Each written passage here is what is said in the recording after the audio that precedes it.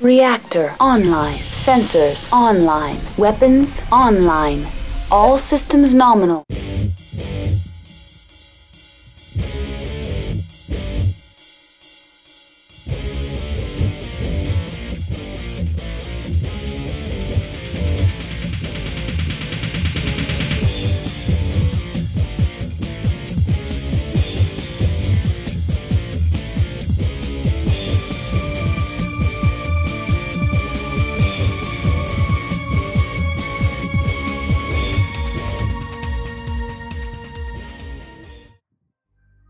Alright guys, I'll be working on a couple of hover tanks that have been sitting on my hobby bench for way too long.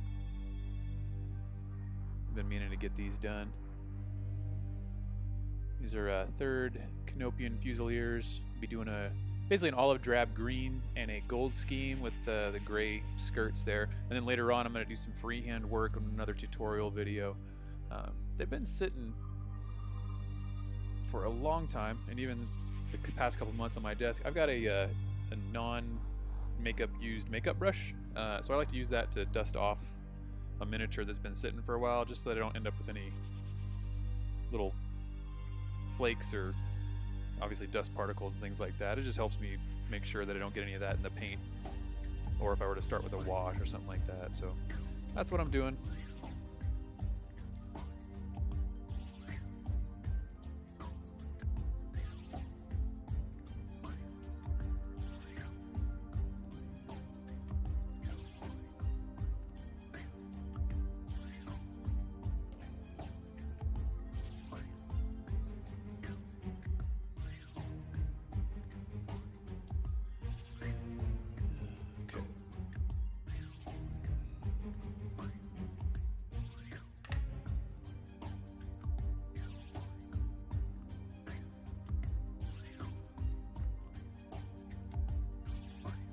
Been playing around with the lights. I got a diffuser over my light now.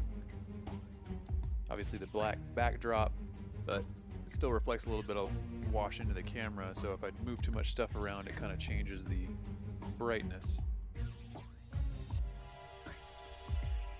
Yeah, Roy, I've been seeing your Flames of War stuff, man. It's been looking pretty good. So keep that up, man. I'm jealous that you're getting more progress than I am. Alright, so a quick rundown on what I've done with this guy so far. It's basically a gray base coat on the skirts using Model Air Base Gray. I've got Reaper Master Series Muddy Olive is the green. And then for the yellow, soon to be gold highlights, that's just a base of Reaper Master Series High Density Pale Saffron.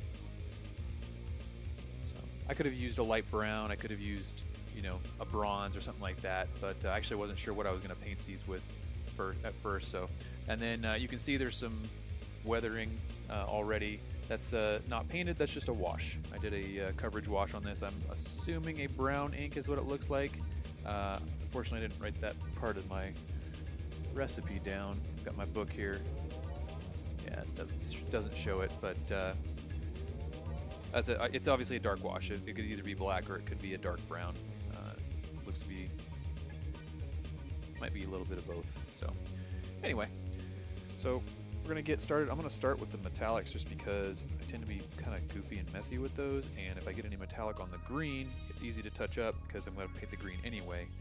So I'll get those out of the way first, and since they would show up the most, that's my methodology with that. So like I said, brass is what I could have used. I'm going to use this brass over the gold, or the yellow I should say, then move to gold, and then move into a bit of a gold-silver mix using Model Color Brass Gold and Model Air Silver.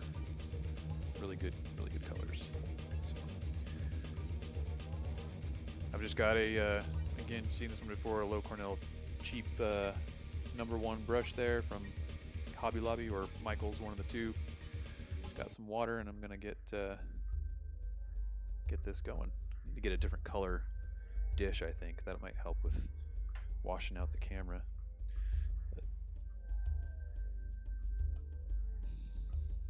Oh, I always write down what I use. I just I must have washed and not put down exactly what I had done. I guess I get about 80 to 90% of what I usually am doing. There are some times when I just don't feel like writing everything down because I'm not planning on doing a whole scheme. That chronoscope miniature I did a few days ago, I was just like, I just want to paint. I just want to mess around and not worry about stopping to write stuff down. So that's what I did. I don't always do that. Obviously, if I want to repeat it, I'd have to go back and think about it. But, you know. All right. Let's see how we're doing here.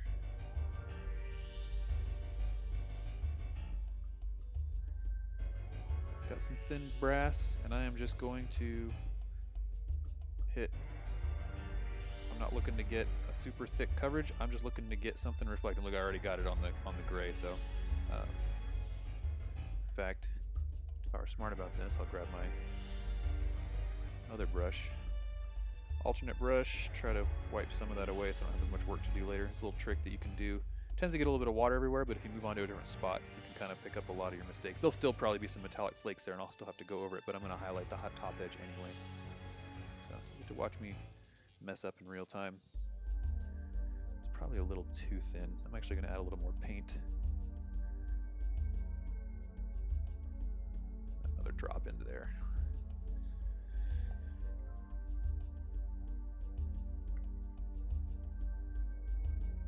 All right. Don't need it walking away from me.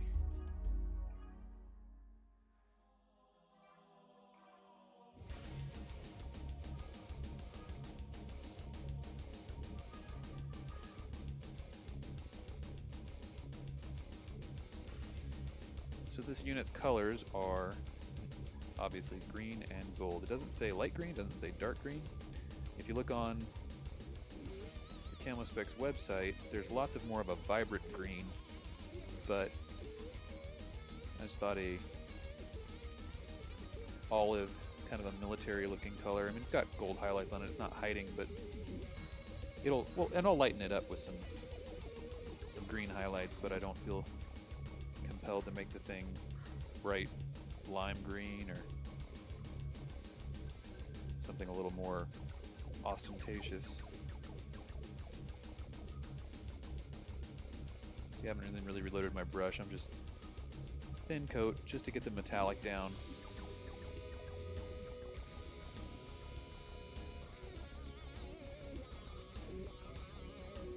And that'll really merge well with the gold. Nebulous. Olive is far more tactical. That is exactly right. We want to go tactical tanks, right? Of course, we've got jade turkeys and blood spirits, you know, white, red, you know, might as well be a bullseye. I gotta be as careful on these little ridges because I know I'm gonna need to drop some darker colors in there. Also not too concerned about any metallic on the front of the missile launchers because I'm probably gonna do a little bit of a chipped metal and then a bit of a carbon buildup effect, so that'll get messed around with later. So I like to have a plan for what I'm doing so that if I go and mess something up, or at least if I go in a direction I know, hey, I can make that up later. I do try to minimize the amount of duplicating work, obviously, but there are some times when I change my mind midway through. But all right, so that's the first one. Yes, I said jade turkeys. I'm not any sort of like, oh, I hate this or that, honestly, but I do enjoy the ribbing that goes back and forth between all the different folks that are dedicated to one faction or another, and with good reason. I mean, you know, if you're really into one clan or house, or you know, in any game, really, it's, you know, it's cool. It's good to have enthusiasm. It's good to be into something so that you're almost have like a level of pride. I am just not. I'm out of practice, is what I am. I am sloppy. This might not come up.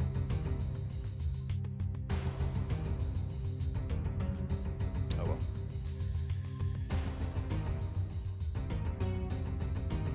Yeah, I figured you would, Roy.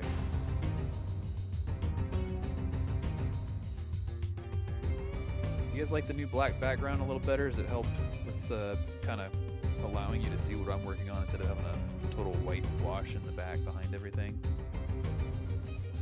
I'm all about feedback and comments. I'm not going to do something that nobody likes or change into something, but I saw another couple of painters do this with the black background, and I thought it looks a lot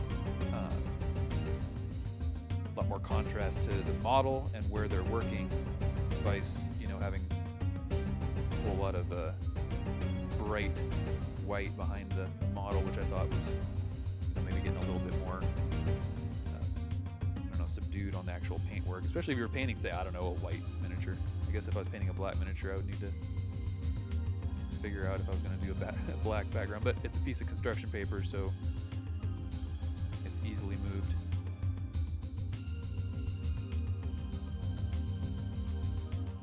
Yeah, that's kind of what I'm thinking too, Roy, is that it's going to be situational.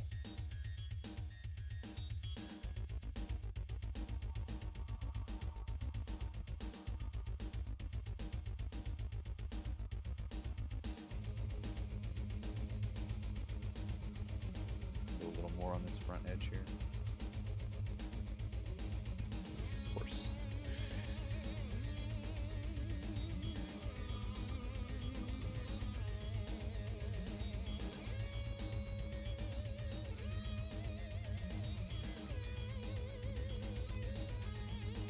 Is the audio okay? Can you hear me okay over the music? I've kind of got my other laptop running MechWarrior 2 soundtracks in the background, but if it's washing out my voice or if it sounds tinny or crappy, then I'm going to adjust it.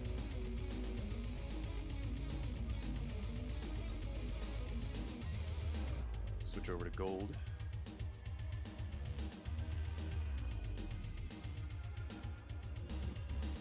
Heavy Guard, thanks. Welcome. Appreciate you watching. Dreary, I see you've joined me too. I've got my tablet up on my table so I can kind of look up and see that instead of craning my neck over to my laptop that's running the streaming and the recording. So if I miss something, I apologize, but you can call me out on it later or just keep asking until you get a response. Alright, working with some gold. Again, I'm going to thin it out to about the same consistency. I might do 2 coats of this, but we'll see. See how it lays down. And I'm keeping the palette kind of out of the camera view because if you watch, when I do this, it kind of changes the light dynamic. I don't know of a way to fix that or if I need another diffuser layer over my light, but something to deal with later on.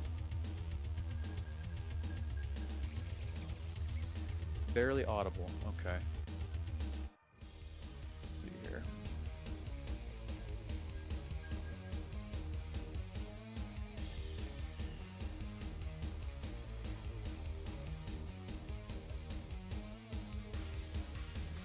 About as loud as I'm going to make it, because I'll go insane if I have to try to think over myself, but it'll start up another song here in a little bit.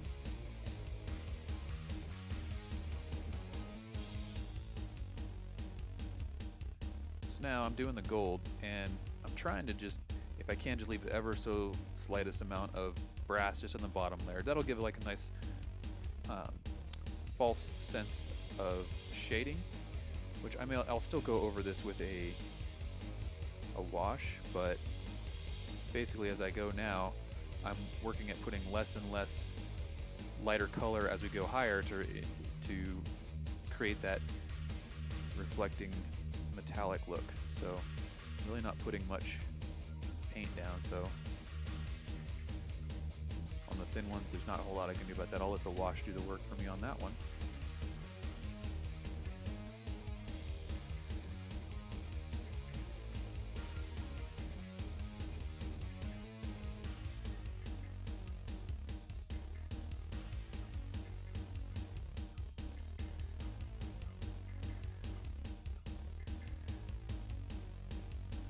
I do need to be a little more careful on these guys now. I'm just going to hit the tops of each one.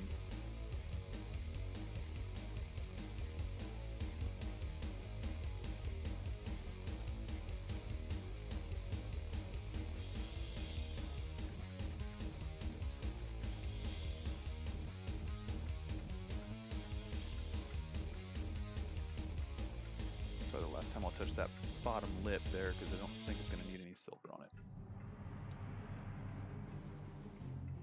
Yeah, I think it's the white auto balance. I don't know if there's a way for me to change that setting or not. I don't have a whole lot of controls on this Logitech camera unless there's maybe some different software or an add-on that I could do, but I just haven't found one. And yeah, exactly. Thanks. Yeah, Nebulous. I was thinking about that. Unfortunately, it was about 20 minutes ago, and the last thing I want to do is break the setup and then not even be able to have the thing doing what I want it to do. So I will definitely mess around with that and try to get that to stop doing what it's doing, because I would love a stable light level, because I'm not doing anything with my lamp. And I know I've seen other painters on Twitch and other feeds. Man, I really goofed this up, didn't I? Paint better. Paint better.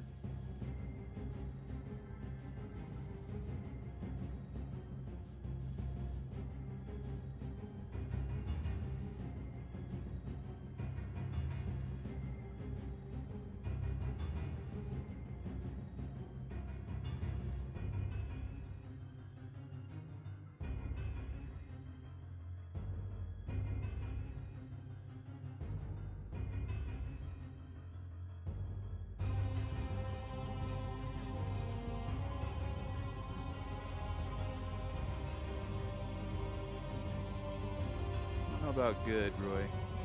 Just more proficient or better practiced? I don't know. Just blame the fact that I've got a camera halfway in front of my view. Of course, it's always like that, so get over it.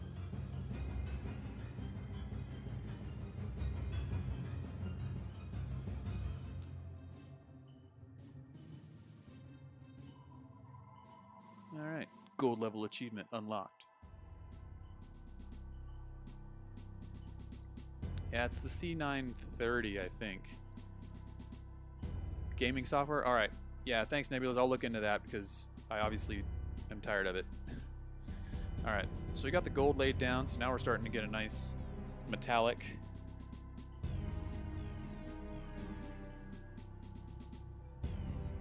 Now we're going to add a highlight. So I'm going to take about the equal portion of this silver, and I'm going to throw that in with my gold that I still have in my dish here. Thin it out just a little bit. That's going to lighten up that gold.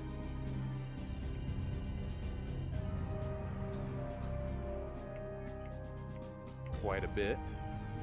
I'll show you the color here in a second once I get it mixed.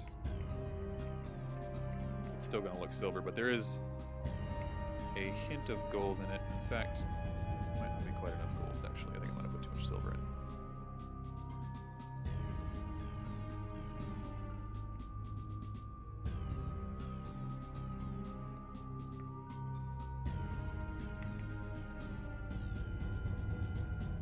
There we go. Should have a goldish hue to it. I'm not looking for bright silver. The Viejo Air Silver is really good polished silver. It works really well. All right. Let's see here. So that's what I'm looking at. Let me show you the plain silver just to give you a contrast. You can see it's definitely got a gold hue to it.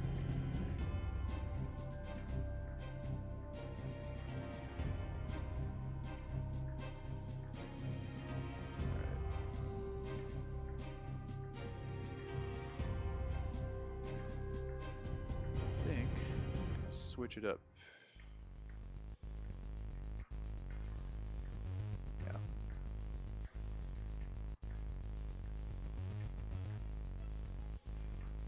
I'm gonna lay this down with a Windsor Series 7, my go-to favorite brush. It's the miniature series. I've had this brush forever. I have several replacements for it, but this one has just held up great. I know using metallic is the easiest or best thing for a natural hair brush, but the details are tiny and I keep messing up, so let's fix that. So now I'm just going to look for the top edge, or as I say that, I've got an error already. Man, I am off today. No checkers for me later, huh? Nothing super detailed. Having a hard enough time with panels. I expect more fear, sarcasm, and ridicule out of you guys about that. You should be taunting me relentlessly for making all these mistakes. Fixable mistakes, but mistakes nonetheless. I guess it only matters on what the end result is. Yeah, I feel you, Roy. I'm still not recovering from maybe the last set. Even black and white ones are definitely getting on my list of things I don't want to do anytime soon, but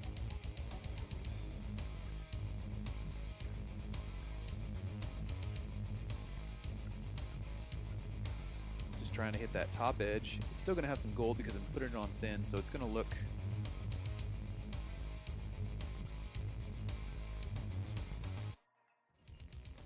really catching the light. Doing what it's supposed to do, but I might come back in with a little more gold after the highlight just to tone some of that silver down, but we'll see, because I'm going to put that wash on it, so brush the splint.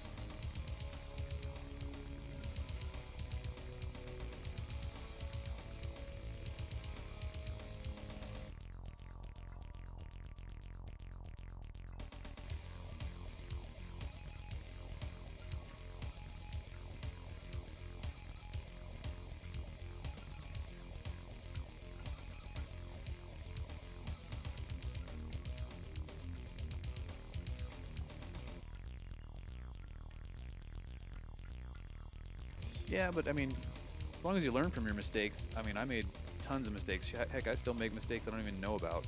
I don't even know what I don't know. I watch videos and stuff and I'm like, oh, I've been doing it wrong for the last 3 decades.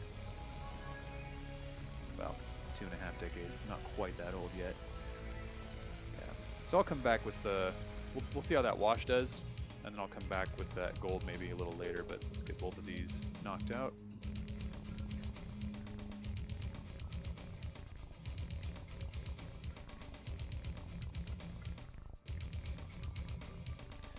So what are you guys working on your paint desk? I know, Roy, you've got some Flames of War stuff. What's next? Some Panzers, some Stugs? I painted some Stugs a while back. Like a couple years ago. Several years ago, actually. I eBayed them. Just wanted to paint tanks, do something different.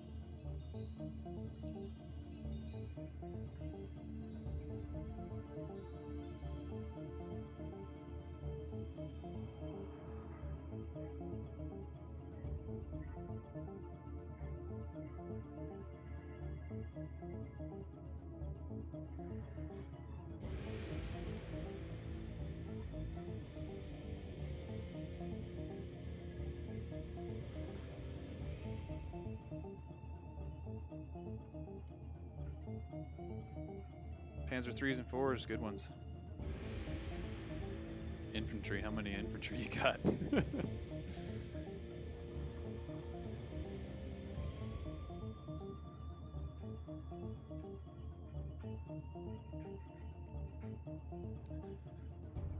Bunch of unseens, yep. I feel ya. I got a bunch of unseens I'm trying to get rid of. Sold a bunch. Need to get rid of some more. Just using some Master's brush soap. This is my favorite brush, and the reason it's going to stay that way is because I take good care of it. Just work that lather in. I keep water in the top of the thing so the soap is always soft, so I'm not mashing the brush into hard soap. You all are wondering why it looks like a bowl of snot.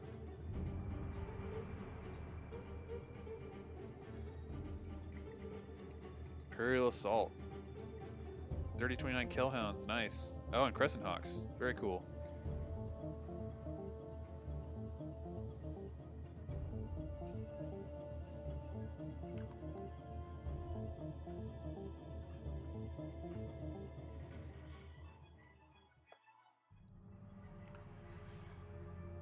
All right.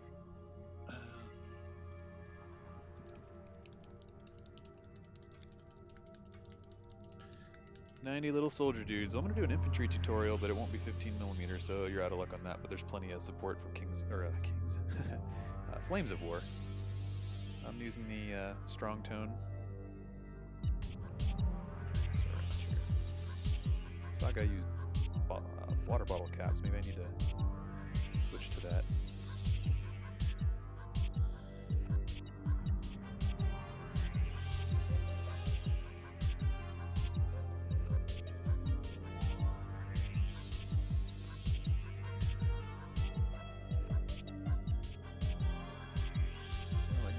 Try this quick shade wash mixing medium. I just bought this. I'm gonna try it out and see if it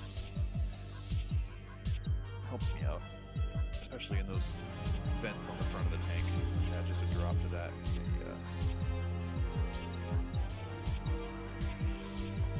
Drop of quick shade I threw in the dish here.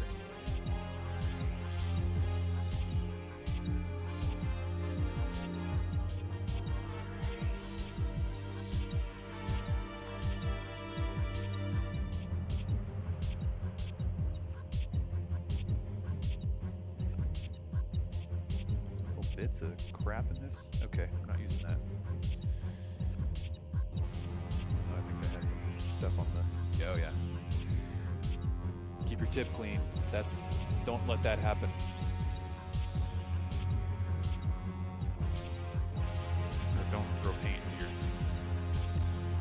paint dish until you clean it off. Wow, there's all kinds of dried flakes. All right.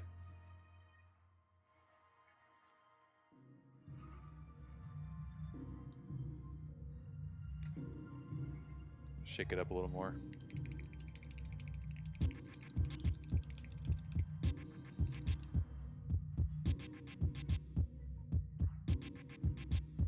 All right, that looks a lot better.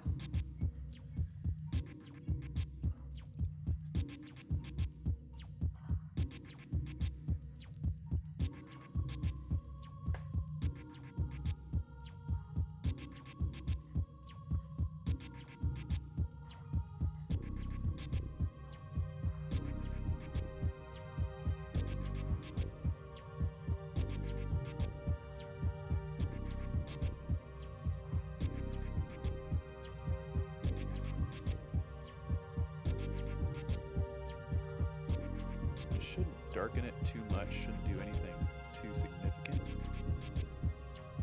It should kind of help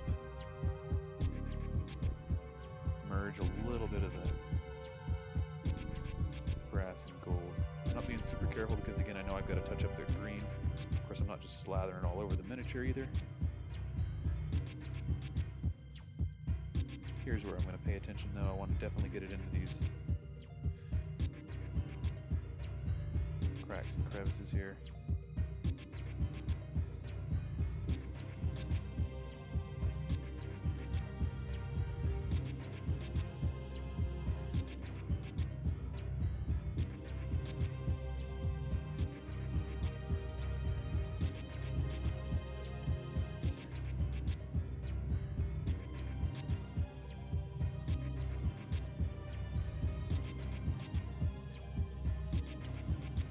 Oh yeah, it's tank treads, man. That's definitely a area where you can have all kinds of, quote, mistakes, but can still look like they should. Bunch of beat up metal covered in mud, dirt.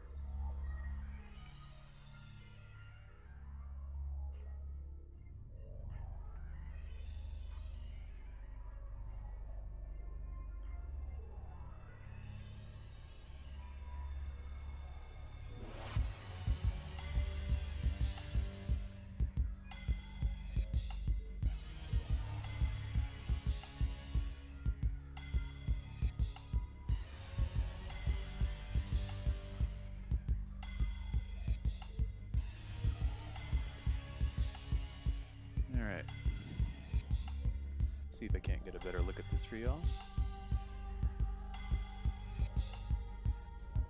That's the max extent of my zoom.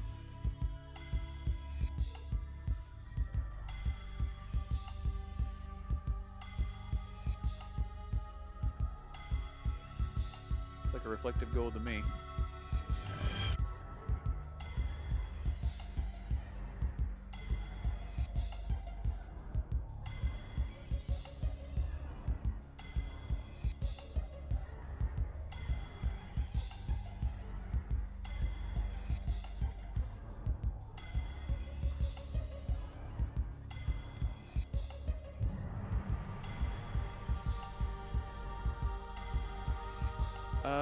If I had to describe the difference between a wash or a quick paint, no, I don't want to say that. Quick paint, some of the quick shades.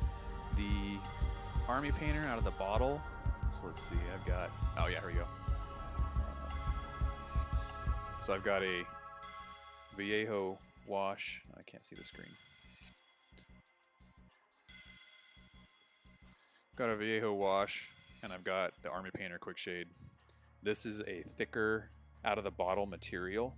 It's much, I think, less loose if you were to describe the way the paint flows. So I typically add flow improver to things I want to make a wash out of, like future floor polish. This I don't add to it because I don't like the way it reacts with that, but I think that's what that medium, quick shade wash mixing medium kind of helps with. This does a good job though of going into the cracks and things, but it can settle, I think, on the surface panels a little bit more easily if you're not paying attention, if you try to do too much at once and not manage each specific area. And then this, you know, a wash, I mean, it's designed to be, you know, either target wash or coverage wash, things like that. But, I mean, I would say this is a, you know, out of the bottle, the washes tend to be a lot less thick. I'm trying to think of the viscous terminology, but anyway, someone smarter than me.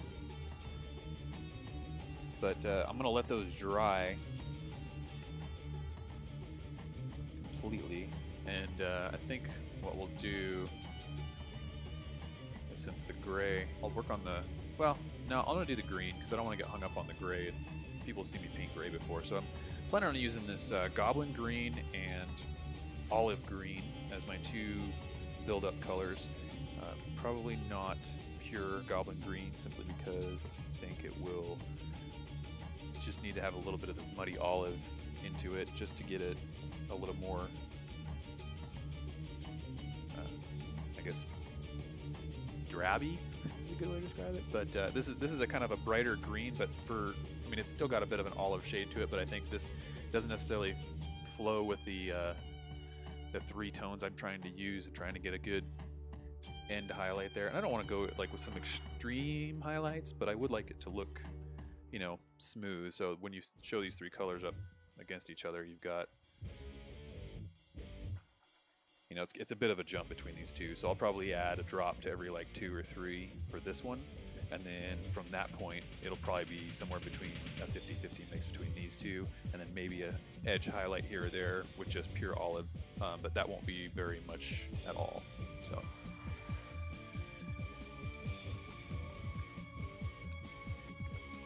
shake them up.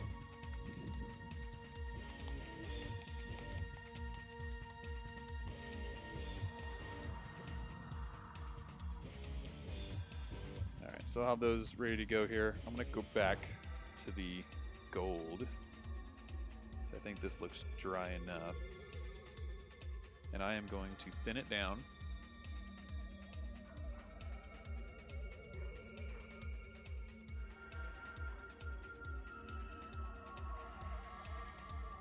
I mean, no, it's too dry. I'll have to start another batch. Fortunately, having all these lights on and working through these paints, it tend to get a little bit dried out. I usually tend to do them a little better, so I'm just gonna work right here. Thin this out.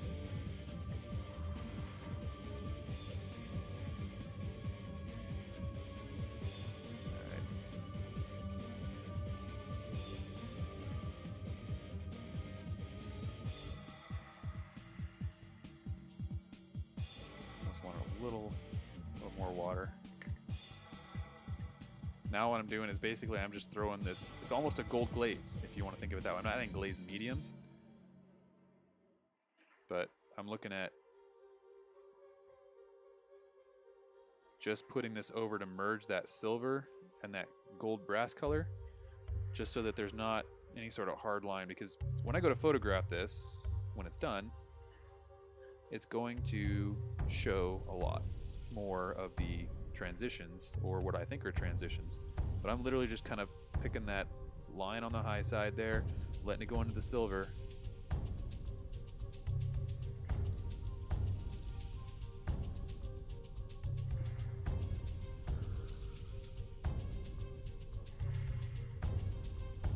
And if I wanted to do extreme highlights, I could come back and just do like pure silver right on the very edge here, or maybe down here.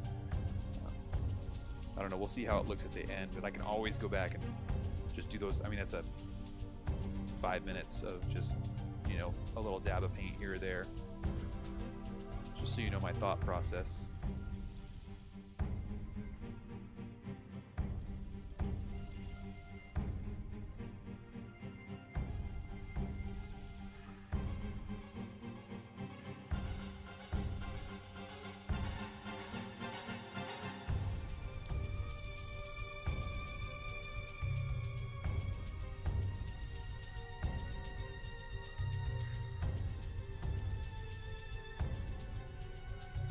Switch models.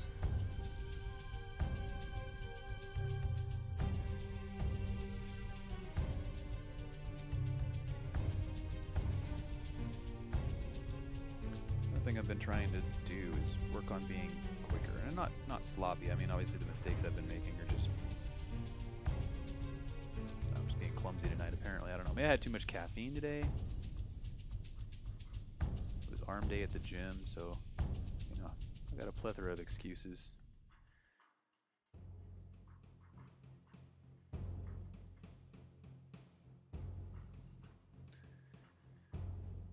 But all things being equal, I would like to improve my level of accuracy while increasing my rate.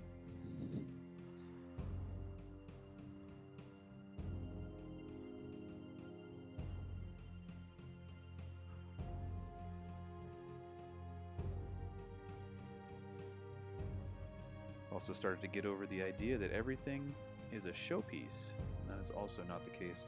I would love to have a large force on the table that didn't take me 3 decades to finish. The game has died. I've had happen with other games. Bought plenty of miniatures, painted a few, and now I'm putting that stuff up on eBay. Just a little more right here.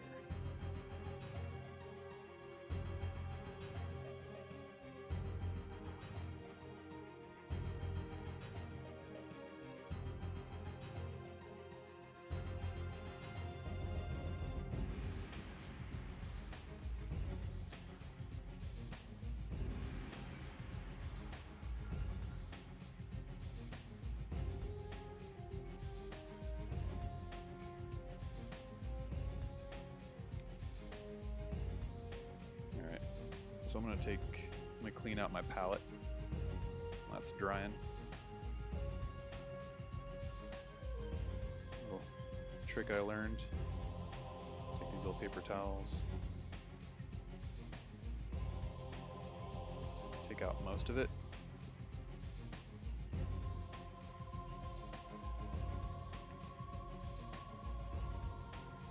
And then what's left, I have a dropper bottle of just isopropyl alcohol, and drop that all over it.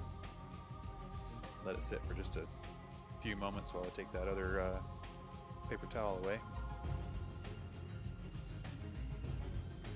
Especially with metallics, makes such a mess.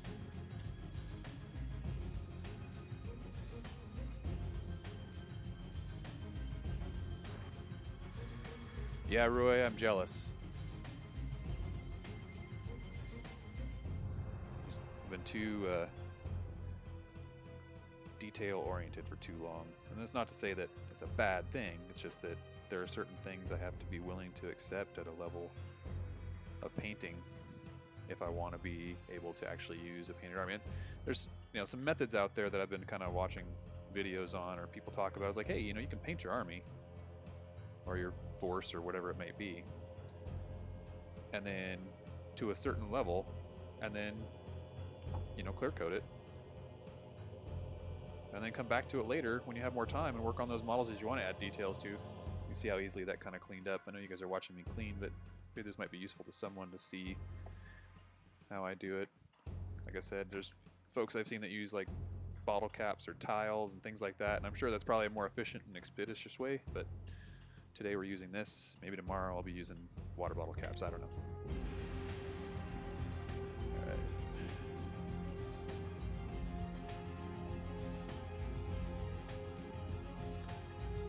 Reload paper towel. Clean up the brush here.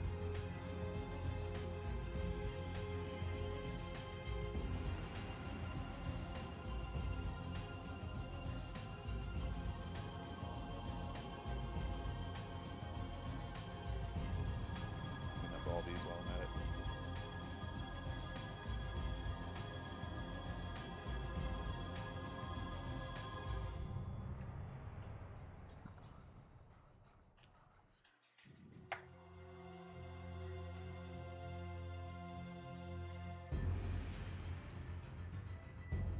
Thinking about using some new brushes given to me by my super awesome wife. I'm using these cheap ones, but I think got these Simmons round. Got a 3-pack here. It's 5.0 and a 2, so there's a good wash brush, a detail brush, and then like a basic. Like I'll probably get the most use out of this 0, but there's some pretty good.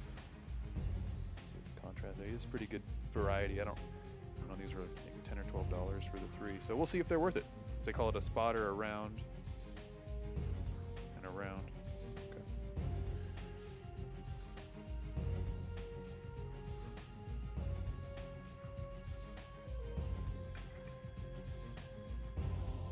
Put a little soap on it just to get it loosened up. We'll see how it does. Now I can blame it on the brush, right?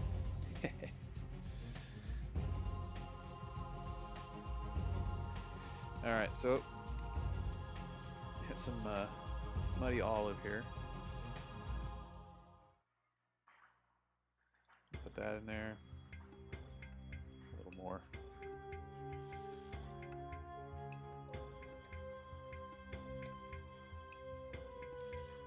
And at first I'm just going to go in and touch up any of those spots that I goofed with the gold. Just real quick. So right here.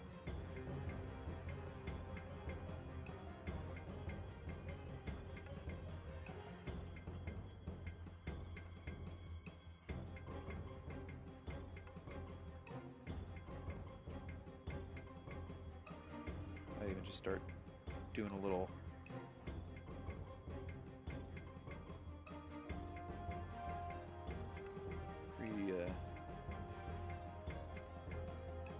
it's not pre-shading, but throwing a little paint just on the edges where I want there to be a little more of a brighter green.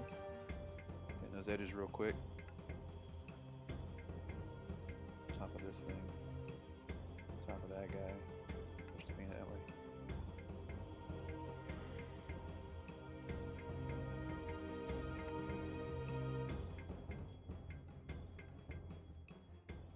Get them nuts.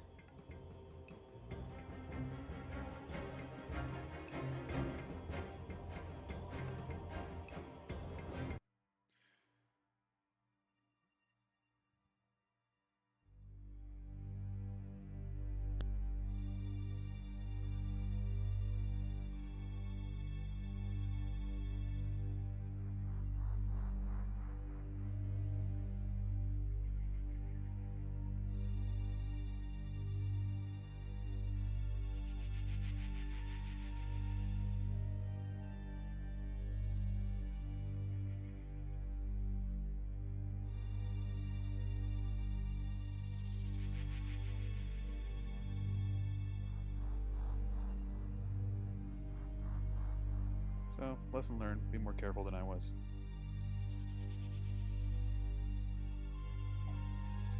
Talking about saving time and not saving any. Alright.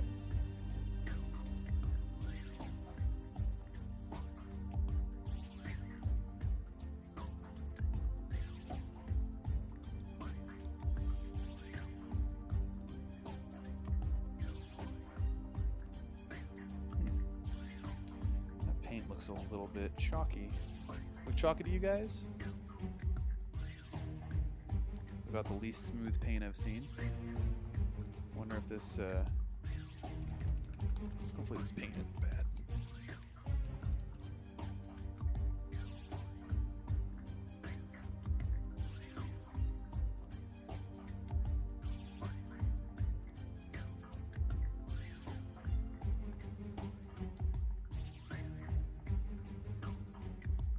I didn't like being thinned, which is odd, but see what that does here.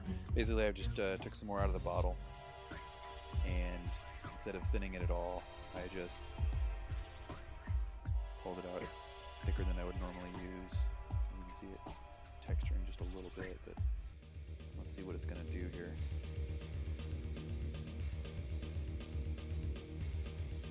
That's weird, it had a bit of a cloudiness to it.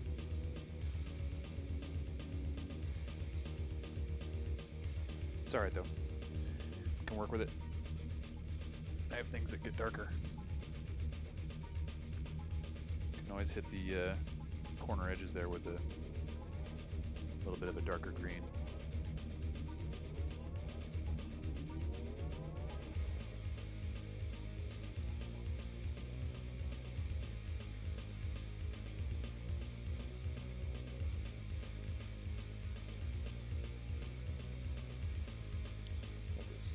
Luftwaffe green here. See if it gives me what I want.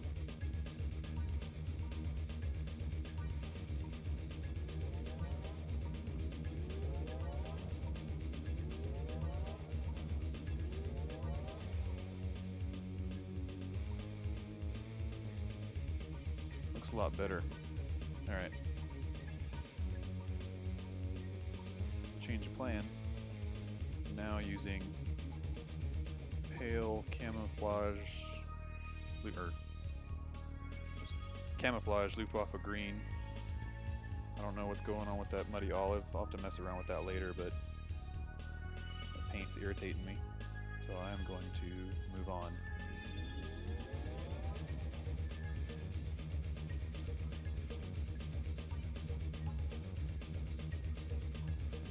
Just keeping the paint on the edges that would have a brighter color, not trying to go down into the recesses where that wash is laid down.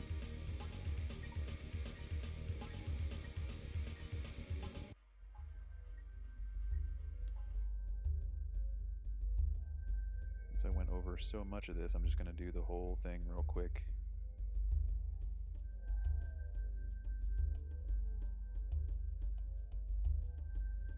It's going to be one of those days.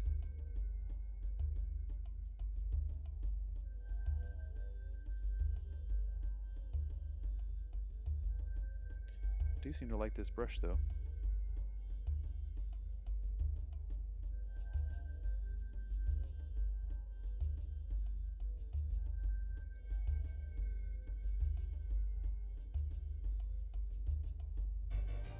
I'm basically just tracing in between all the significant details here just to kind of accentuate the lighter color, because that will be part of the plan later on with the highlights.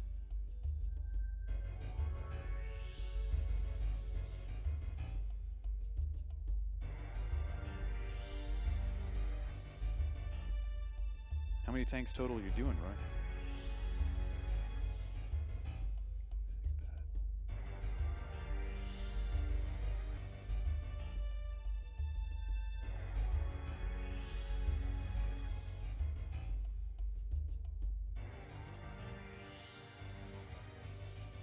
I'm not getting rid of the original green color. I'm leaving it in the areas where I know I want a little bit of highlight. I should say shadow, not highlight. The opposite of what I meant.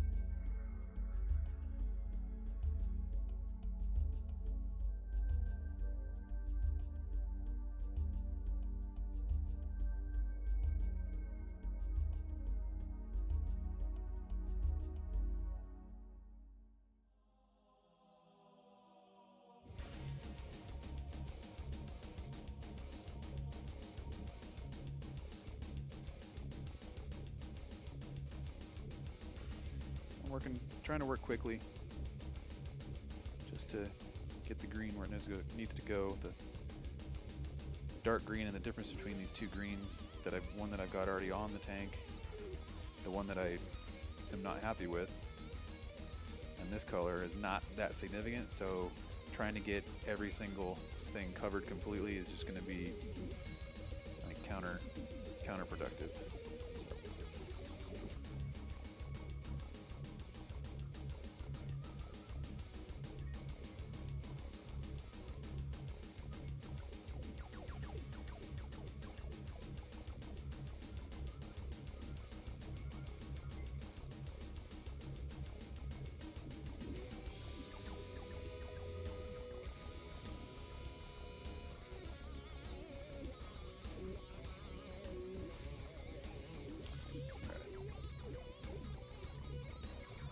You see, we're starting to get the beginnings of some highlights.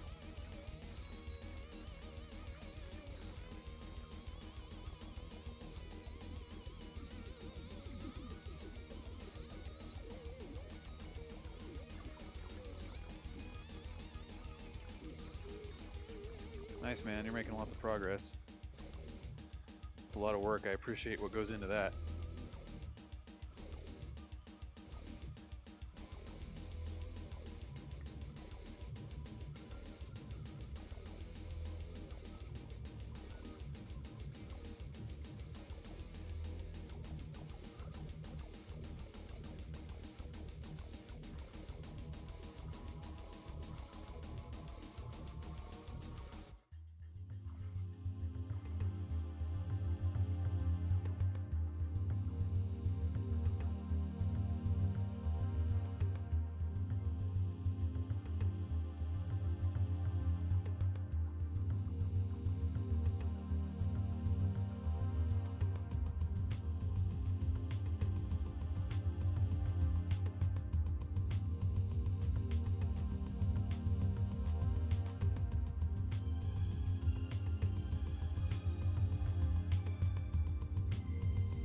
I'm gonna get another wine cork.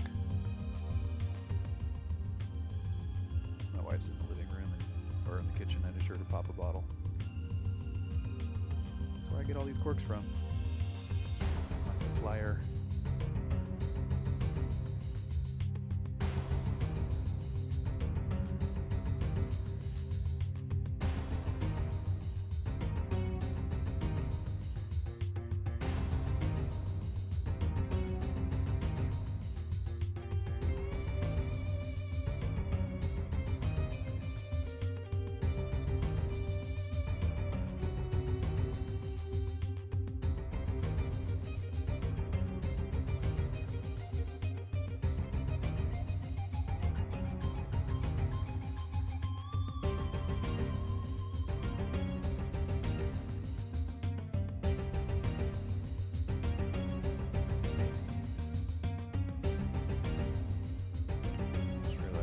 Back of the tail fin on the other one. Before I forget.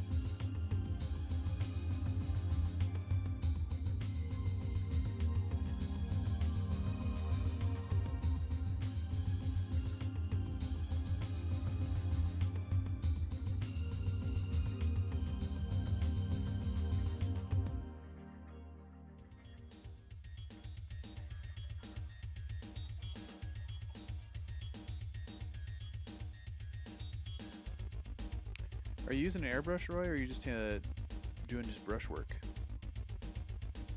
So I have my airbrush, and I need to make room in the garage, and then I will start using an airbrush. I'm actually pretty excited. It's my excited place.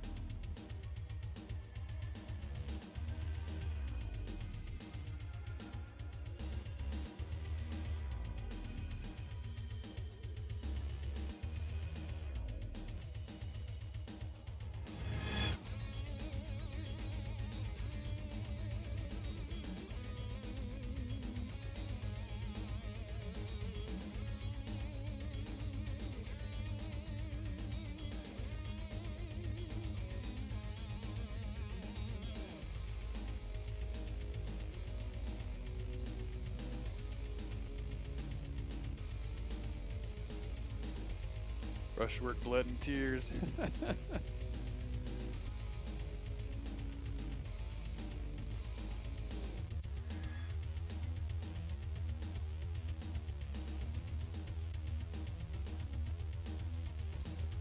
Good for you, man. If they look like the rest of your 88s and stuff, man, they're gonna look good.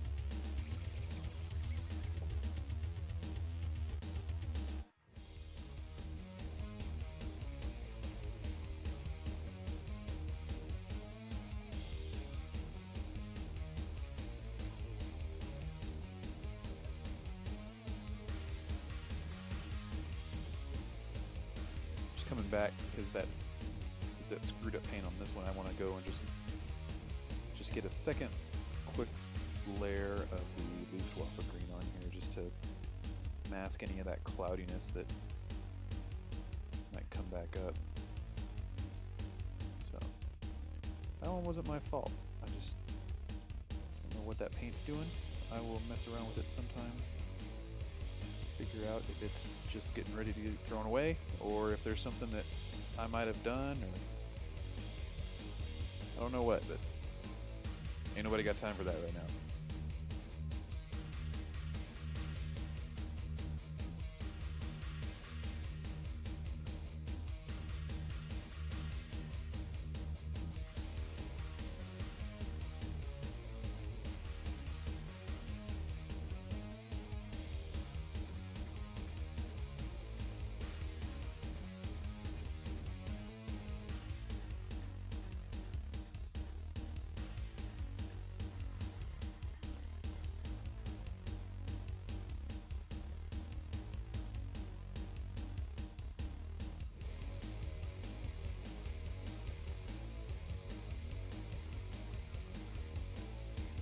Okay, cool.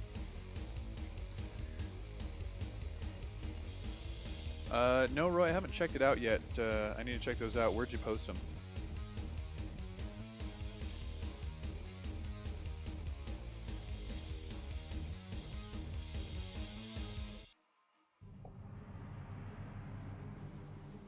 Alright, we're gonna start working with this Goblin Green. Yeah, I figured they were on Facebook, man, but what page?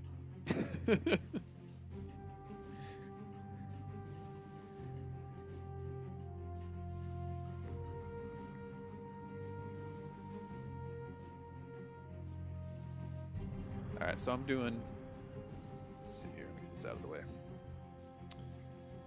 That's the Goblin Green. And I'm just going to add a touch of this Luftwaffe just to get that color in there, because I'm not looking to go super bright, and as you can see, it's already, this is the Luftwaffe right here. So when you see them next to each other, it's a change. And we're going to thin this up. We want this to be more glazy. I could put glazed medium on there, but you can glaze with water. Just need to add a little more water here.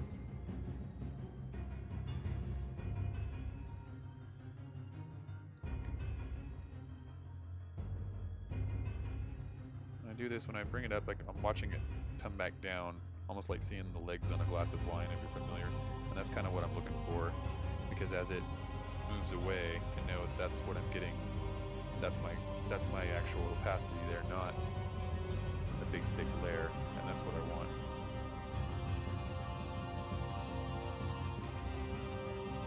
Okay, cool. Yeah, I'll hit your page up and take a look, man. I like seeing new stuff. Feeling bad about myself for not getting my own stuff done.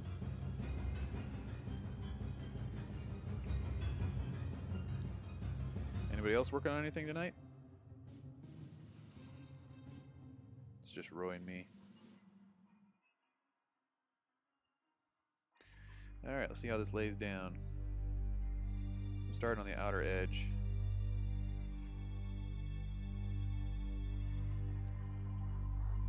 It's gonna mellow.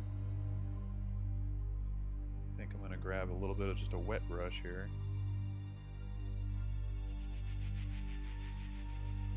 Feather it.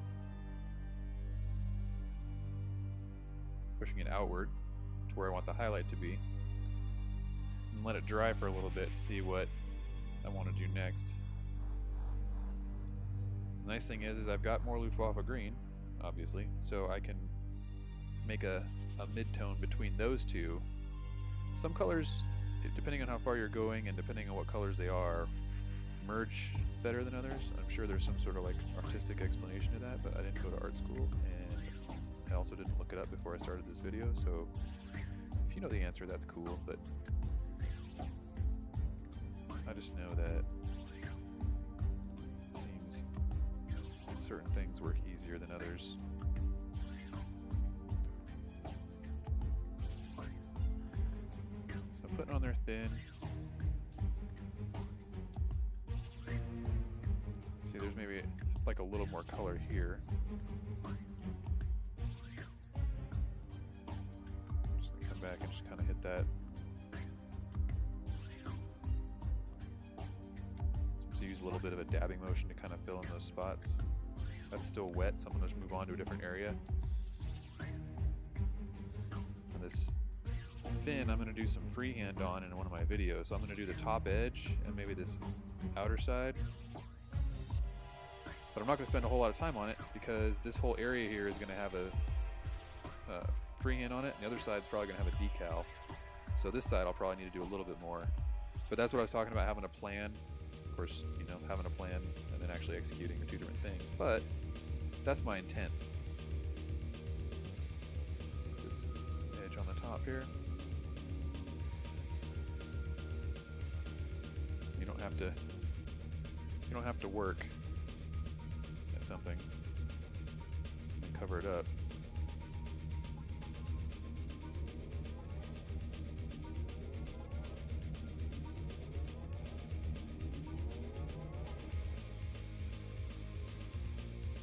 These are the biggest flat surfaces here except for the top, so I'm just kind of getting a feel for the paint.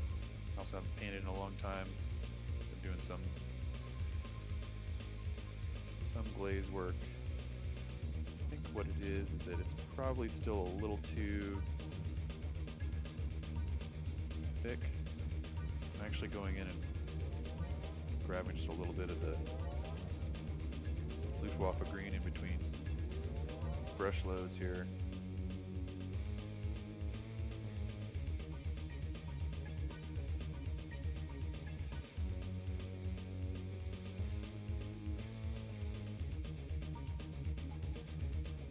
Again, I'm not going for perfect because I can still come back in here and in these grooves and I can add a wash. I'm not going to do like a cover up the green wash, but come back in and hit these areas if I get a little too close to these edges in some spots. You can almost just, you know, use it as a touch-up. Let's see. Take some of this out a little bit and I'm going to thin it even more. Some of the Goblin green and Luftwaffe green mix. I've got it even thinner. Probably more glaze-like now than the previous version. Now I'm just laying it on wet. See how that does.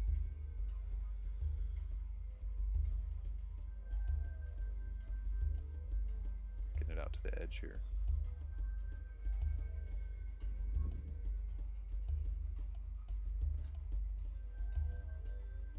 I'm not saying it's color theory, but it's color theory. Outlaw Mike, welcome. How are you doing?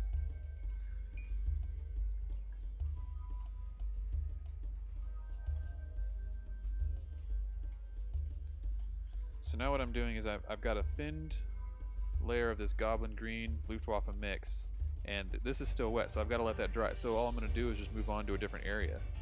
So I'm still working this, the back end. I might as well just keep working the thin. Do both sides here, brighten it up just a little more. And then I'm unloading my brush on the paper towel, so it's still damp. And I'm just kind of pulling the paint a little bit at where the tide mark or the edge line would be.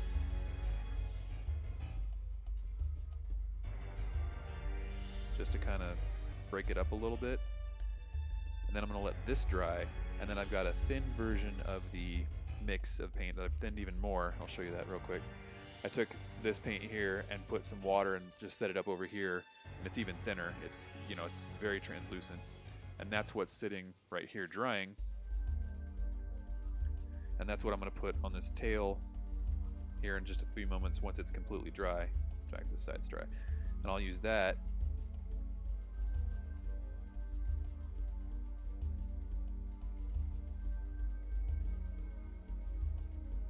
as the middle. And I know I said I wasn't going to spend too much time on that side, but honestly, I don't mind the practice right now.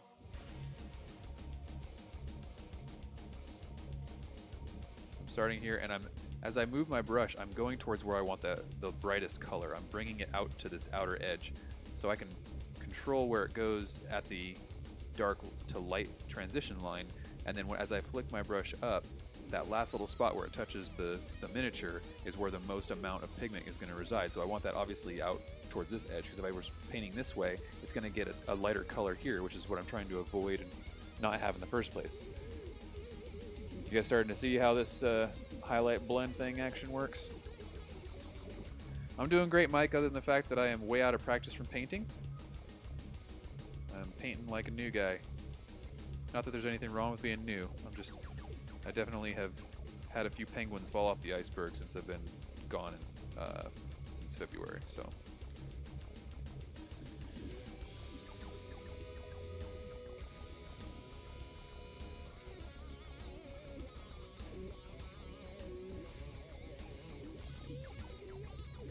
So it's still, like I said, it's still a drab base green, but I know it's starting to look more vibrant.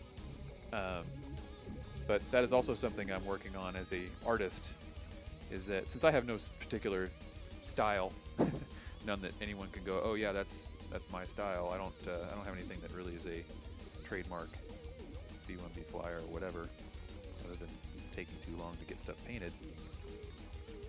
I am trying to brighten or over-exaggerate my colors and highlights.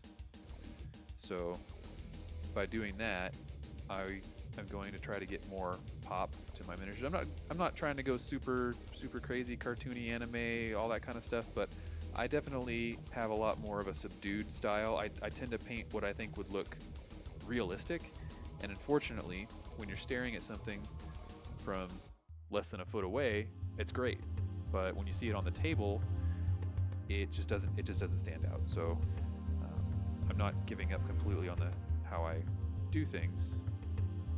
I'm just starting to expand my techniques and expand my options with color and vibrancy, just overall highlights in general. I have that non-Battletech miniature that I painted, and I basically said, I'm going to highlight this thing until I am unable to look at it. So I just kept going and going, and you know, it's fine. I mean, I know how to highlight, but just taking it to a level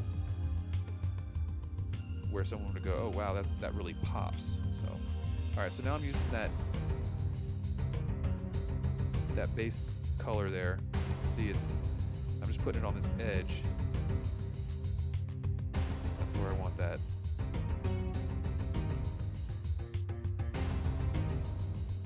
light to catch.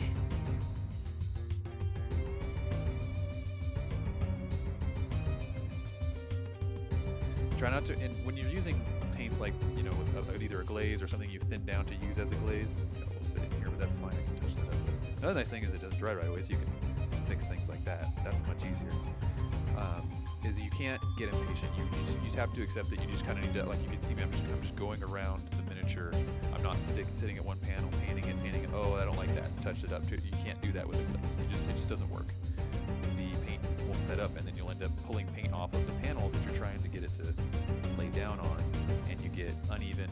Basically, you're inducing brush strokes.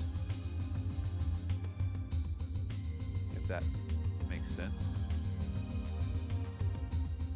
So you just have to relegate yourself to the fact that you can't just do the panel in one shot and then move on and be done with it. Think, oh yeah, I'm making progress in a linear fashion. It's very circular.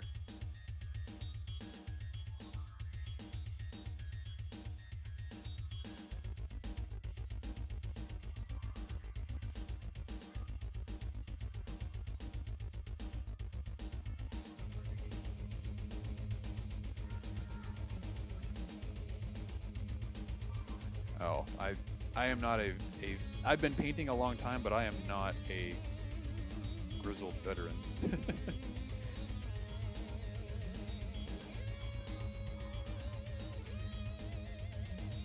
gonna go just some regular dark green in here.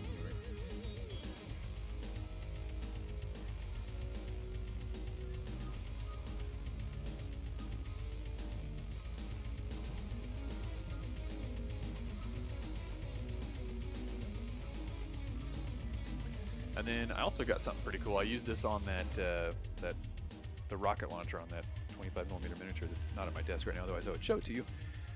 But I bought this. This is Quick Shade Military Shader, and this stuff seems pretty cool. I might even try it on this just to demonstrate how it looks, but unfortunately, since I've already done a wash on this to get those areas darkened, it might not show up as much, but this is what I'm going to use, I think, to fix any areas that need a little darkening or to readdress the crevices and the panel lines and things. But and I might put some in here just to get a little bit more of a transition. We'll see how it lays down here. I gotta wait for this to dry, but so far I've been very happy with this Quick Shade Military Shader. If you paint green or anything that's related to green, might be something for you to consider.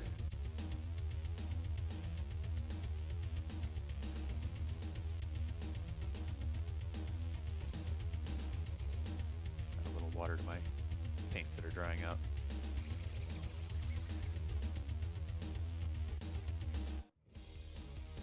What are we looking at here? Oh, hour and 15. I'm also trying to not stream for as long, unless, I mean, folks are wanting me to be on here. I know that the longer I'm on, the more folks can actually come watch me paint, but if you're gonna jump in, you know, halfway through or get bored, either way, you know, it doesn't necessarily appeal to everyone, but I think there's a magic time that most folks are gonna want to view, and that they're gonna have other things like real life to do. Which I completely understand. I'm the same way. I can't sit and watch YouTube for 7 hours. Well, I'm not supposed to sit and watch YouTube for 7 or 8 hours a day. I mean, I haven't, but or Twitch. All right, so here I am. I saw a little bit heavy pigment here, and because this is a glaze, I actually intentionally went in and moved the pigment. I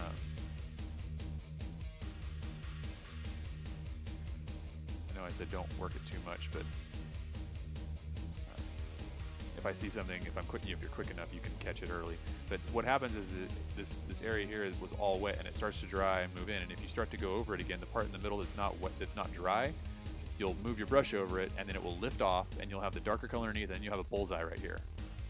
You know, or you'll get a little tide mark or something as you go, you know, across this area here, and it's not dry, and then you've got, you know, that to contend with. So you can see I'm doing it on purpose. I'm inducing some of that just so you can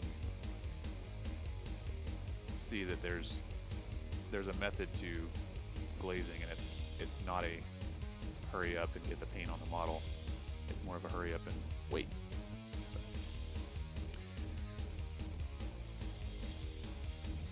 So I'm actually digging this green. I'm glad I had to go to that Luftwaffe one, and then now I'm glad that I mixed that with the Goblin Green. I think it looks good.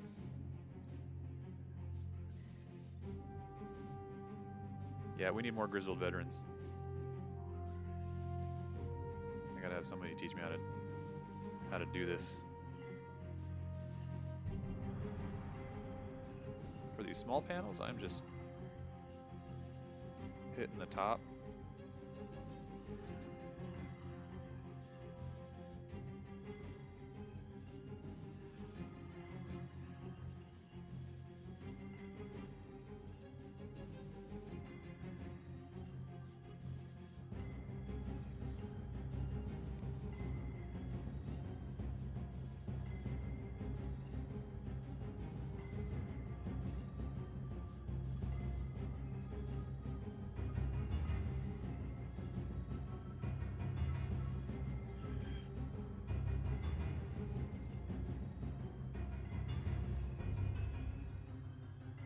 Great thing is about the smaller ones is that just a little bit of color at the top edge doesn't need to be a huge transition. It gets the desired effect just based on its size. Is it don't have to have paint over the whole thing. In fact, if you painted the whole thing a solid color, it actually looks like it's not highlighted.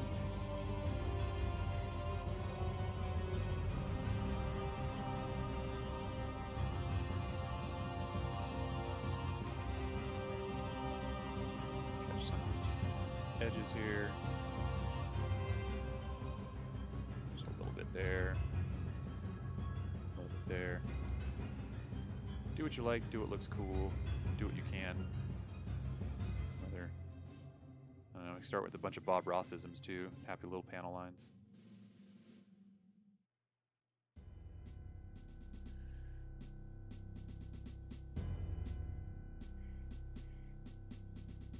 So now I'm moving into the glaze, the thin glaze. I'm just laying that right over the transitions.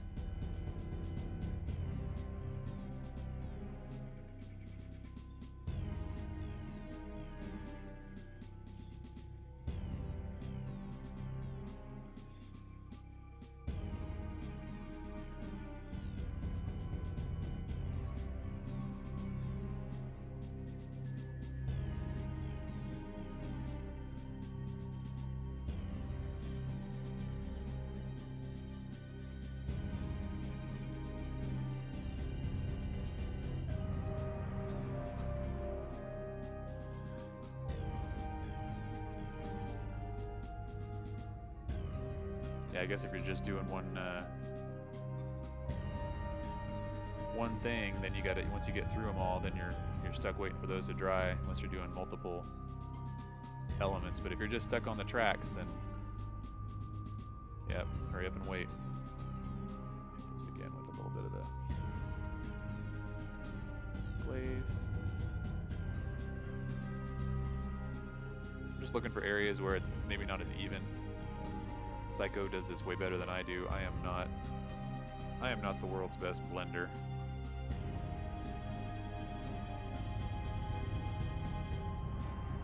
Usually the way I get my desired result is by just relentlessly being frustrated until I either figure it out or stumble across it, and then I get, hey, get lucky. So we'll definitely throw some military shader on the back of this one. I'm gonna just mess around with it just to see, because hey, why not? Cleaning up this line back here. I got a little bit of that crevice there.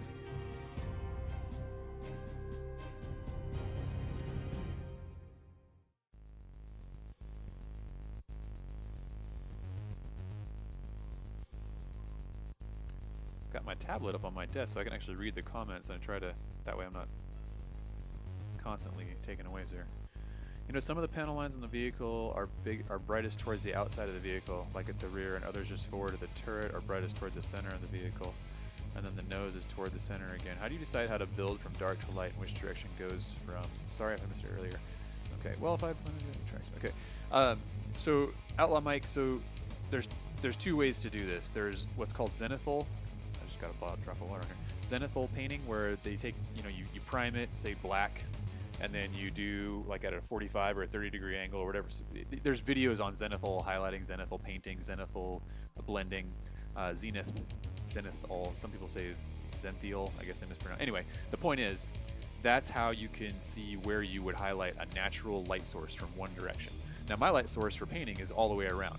So what I've kind of relegated to doing in most cases is just highlighting what I think would catch light and look cool from like almost like a top-down type of light source. Because first off, that's kind of what I'm seeing, and second off, if I really want to stick to just one angle, I have a couple miniatures I've painted that are like that. You can do it, it's fine, but the problem is that let's say the light's coming from, say that the tank's left-hand side. This whole side over here would basically stay dark and it would look boring. So because I would have to highlight this a lot, and then any highlights I do here would have to be in contrast or in conjunction with this side, so they can't be brighter than this side. But at the same time, if they're dark, it's hard to dark highlight. It would be like painting a shadow. I'd almost be basically getting to dark grays and even blacks in some areas, if that makes sense. It's not something you can't do, and I think it works better for like true, strict light source highlighting on organic miniatures, like, you know, soldiers, troops, things like that, animals, just because they look more natural. Whereas this tank, I mean, I've never seen a Pegasus hover tank up close. I imagine it would be pretty big. But the problem is that at 6mm scale, between detail and size, got fuzz on the top of this one. The overall effect gets lost. Just like I was talking about when I was painting. Hold on, let me pull these up. These right here. You know, the heat effects on this. I mean, yeah. Someone was like, "Oh, I would have used a darker blue, or I would have used transparent washes." That's great and all. If your gun or if your tank or your whatever gun barrel is, you know, it's like, I mean, this isn't even that big, but I mean, that's a 25mm miniature here. I mean, what's the scale? How big are those machine guns? Those are even, you know, those could be, or what I would consider big for machine guns. But at this scale, you just really have to get something to pop. It's just not a large miniature. Now for this Gerteltier, I think that's how you pronounce it. I mean, you know, I'm thinking about doing the heat effects, but I think that's a Gauss rifle, which to me it would get hot. But autocannons, things like that. I have a couple next things that have autocannons, but you know, this is a nice big area, and this is one where I would definitely do more of the washes versus what I did here, which were kind of quasi glazes and laying paint down. But you can see with the size difference, I mean, you can't have something this big, or I'm sorry, this small, and have the same paint style for the two. I know that the scale difference, it's the same quote scale, but just the sheer size of this miniature, and you know, you'll see on some of those bigger ones, the 32mm, 35mm scale. There's got, you know, or the epic, you know, what is it, epic scale or heroic scale for Games Workshop, which, you know, giant like flamethrowers and things like that. So I know that's probably a long-winded answer, but I'm glad you asked, because I mean, I have a opinion on it. It doesn't make me right.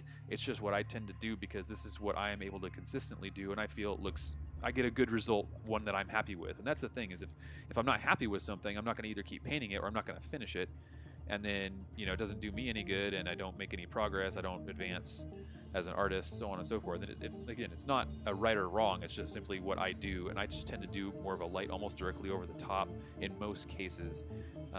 Or I'll just pick a side and say it's slightly from this side, and then I stick with that. I think I've got it, no, it's not over here either. I've got an Orion where I did that, where they're all to one side. But then again, even then, there is going to be a side to that miniature where there shouldn't be any, but I still put it on there because, you know, you got to be consistent.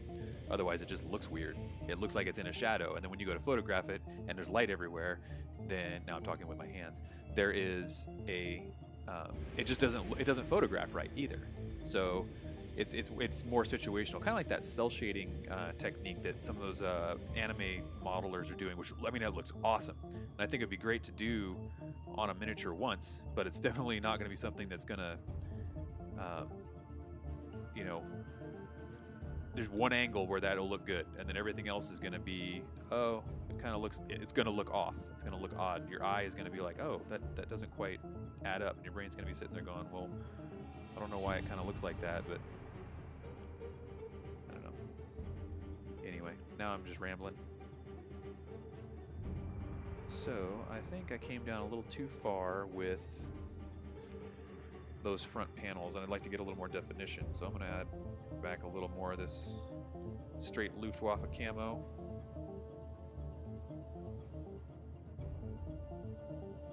Work that back. Well, those are still drying, but I got some down here that I can.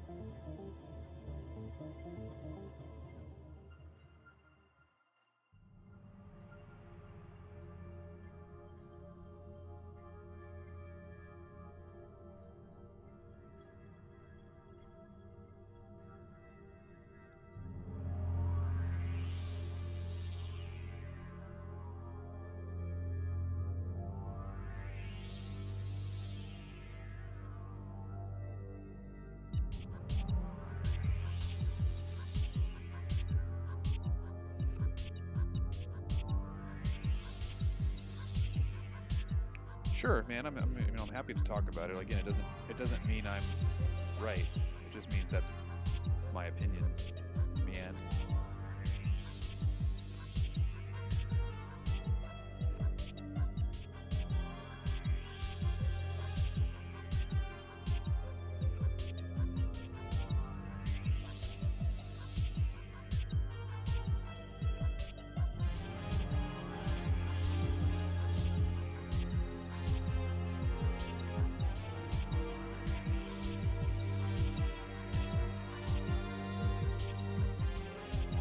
So my thin paints are drying. I've got, darker. I'm working the dark to light, so on and so forth.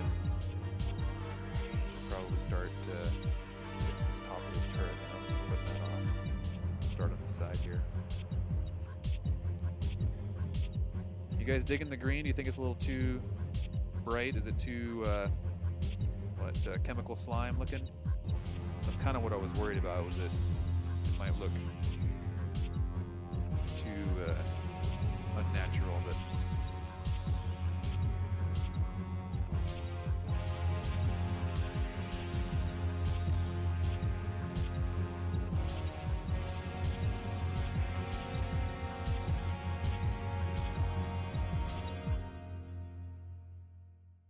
so now once you get several of these panels kind of working at once,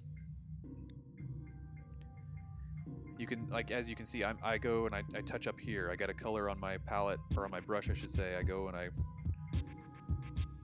move it, get my paint where I want, and then, oh, okay, I'm going to touch up a spot over here with the same. You have to be careful as to what you have on your brush, but if I'm doing a mid-blend tone, and I see, oh, I've got still a bit of a line here on transition, I go, oh, I'll just add a quick touch to that. Okay, oh, look around, oh, add a quick touch to this or that. You can end up in a constant loop if you're not careful, but it's just something that this will help speed up that process of while you're waiting for these glazes to cure up. See, I can still see these are still a little damp, so I'm just going to let them do their thing, because you see I had to bring them back because that lighter yellow, or jeez, green is coming down, and I just got a little too much, so I want to work that back kind of into the middle of the panel to really just give you that gradient. And here, see, it's darker over here, and it got kind of bright over here. And even with me bringing this Luftwaffe green back in, it's still not as dark, so I'm going to throw a little bit more on there. And then I'm going to hit my glaze real quick. I haven't cleaned off the brush, and just go right along the edge of both again, so it's still wet. Basically, I'm wet blending. And then I'll see how that turns out. I'll probably end up letting that dry, throwing just a straight, with a clean brush, straight the mixed glaze, the highlight glaze on there, and then see how that functions. Oh no, it's going. And then I'll still eventually, like I said, I'm going to throw that military shader down here in a little bit just to get you guys a chance to see that. So we got about 30 minutes left on this 2-hour session. Looking pretty good. So here, comparison shot, you can see which one do you like better. I mean, the golds are equal. You guys have seen me highlight gray, and honestly, these are rounded surfaces, so it's going to be just a quick light color here, and then mid-tone kind of a glaze in between the two, or even put it on this high ridge, and then just like I just showed you, keep with your brush loaded, go down slightly, pick a thin color between the two that you've mixed, and just run your brush along the two, and then you get your highlight, you get a blend, and then you've got that darker color at the bottom. So I mean, really, it's a hover skirt. So I don't think there's too much to it. I don't really want to spend a whole ton of time painting that. Yep, third Canopian Fusiliers, green and gold. Magistry of Canopus. I've been on a Magistry of Canopus kick lately. I got all that yellow stuff done, and now I'm wanting to get these done. The reason I want to do this, these are my tester models for doing Naomi Centrella's Cataphract, which I haven't built yet because I have a ton of other models over here that I still need to paint, and I promised myself for my New Year's resolution that I was going to finish all these models before I started building new ones. So far I've held up my plan, but that's simply because I've been out of the country for the last 2.5 months. See how it holds up here. I think I've been doing okay. I haven't done anything yet.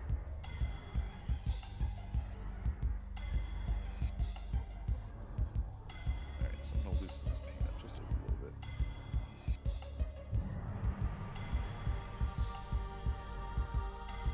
Jeez.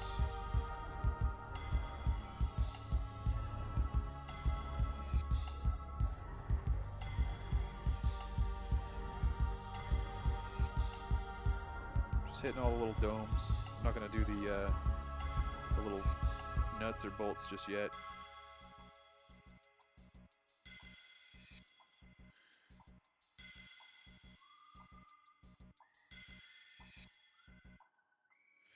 So in theory, this top of the tank would be the brightest.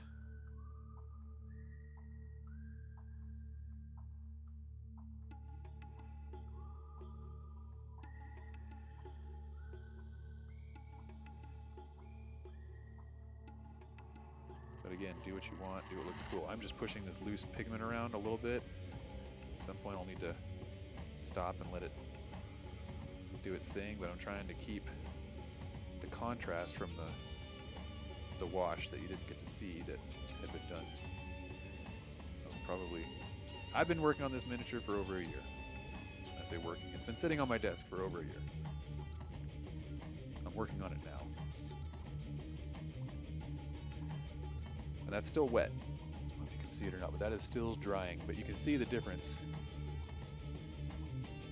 in working with thin paints. If I were to have just taken out of the bottle and thrown that on there, it'd be a hard line. It would be, you know, a lot of contrast, and it would probably be kind of thick. Not all paints out of the bottle are thick, but it seems that in most of the cases out of the bottle, it's too thick to use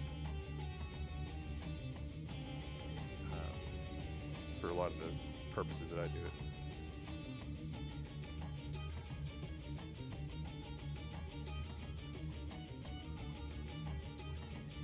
Come back and do that one again. So now this is damp. There's nothing I can do about it for right now. I'll need to come back. And it just got out of control. Capillary action took it into the corners. So no big deal. Just too much paint on my brush. Wipe it away. Move on to a different area. Let it dry. The glazing technique.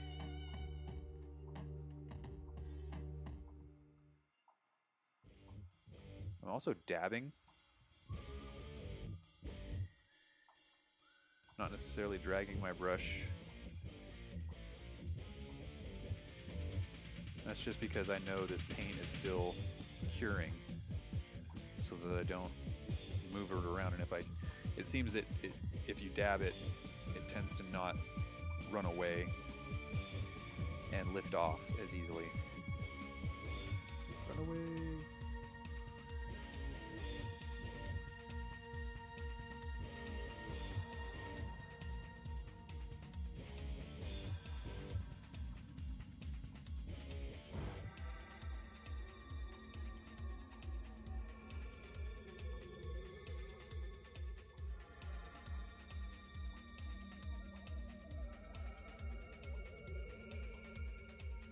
Cool thing is you can always come back and just dot those bolts with a little bit of wash or shading medium, and they will go back to looking just as good as they did now. But if you're able to do it now, you'll just get that much more of an effect.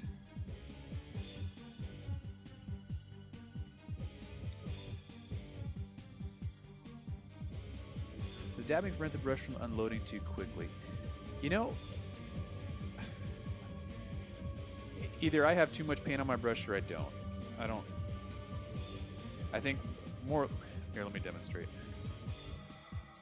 So if I'm doing my wash, use a lighter color, my wash. If I'm doing my painting and I'm using a glaze, I'm putting my paint down like this, it's still wet, it's drying. If I still work it again, what's gonna happen is that paint where my brush went is gonna lift off and it's gonna end up being darker in that spot. When I dab, let me get it real wet here. When I dab, from the tip of the brush, you see it moves outward instead of being pulled in a direction. So that tip of that brush is not trying to take that paint off of the surface that it's on.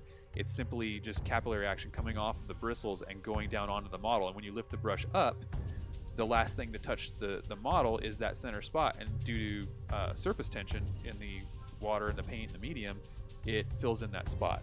Does that make sense?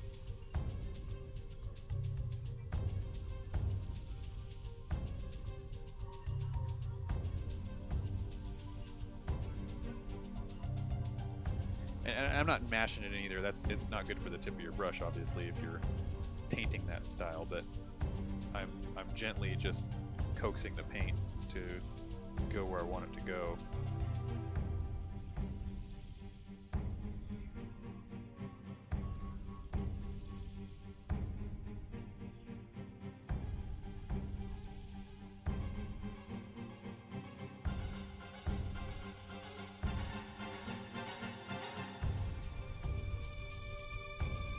Carl's Jr. That sounds really good.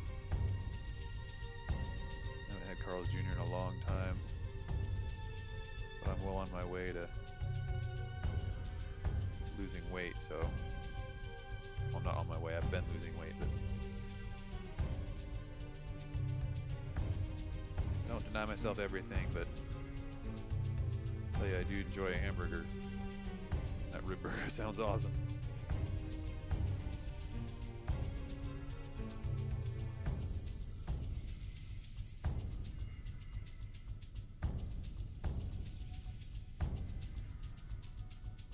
So you can see there's a little bit of a spot here where the green crept up into the crevice there, so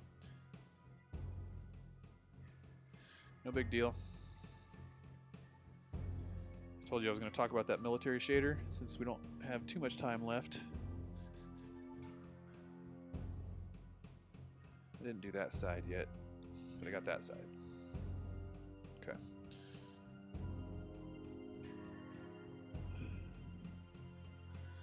Letting that front dry. So this is military shader. Mess around with this. I'm just going to use it straight out of the bottle. I'm not going to thin it. I'm not going to add any medium to it because I did last time when I was using it. I've only used it one other time, so I'm just going to go with what I know works. I'm just going to load up my brush. I'm going to throw this in these crevices for now, where I know I got a little wily with the paint.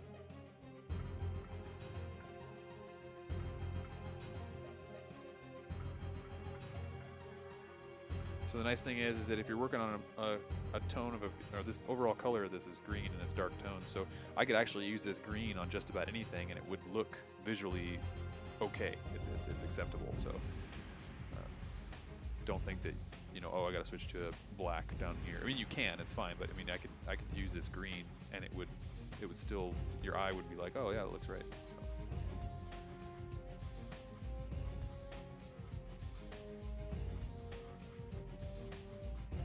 Want to make a little bit of the delineation down here in between these. This takes a little while to dry. I got a lot on my brush here, so I'm going to try to fix these with it.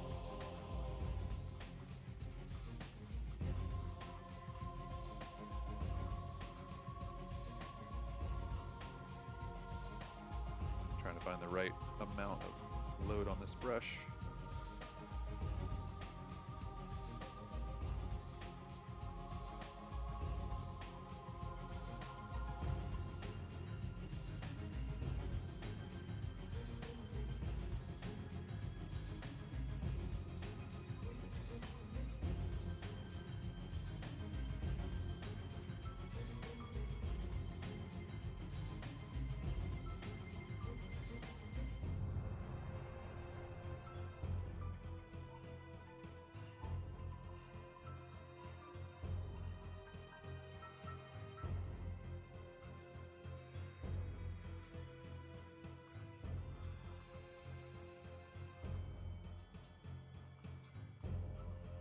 just because I talked about it, I'm going to do these bolts and raised areas.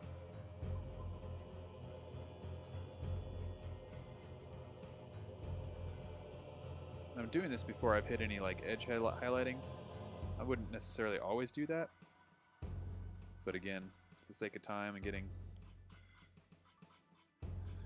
these different demonstrations and techniques shown, I'm throwing them down. Throwing it down. It's a throwdown.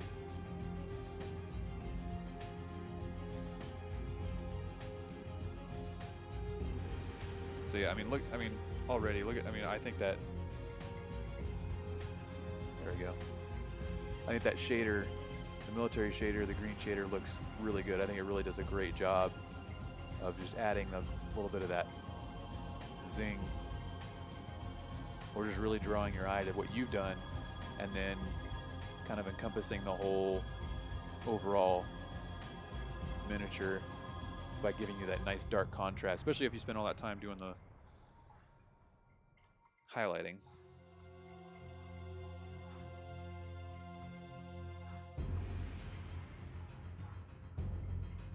Let's see. Throw a little more down here.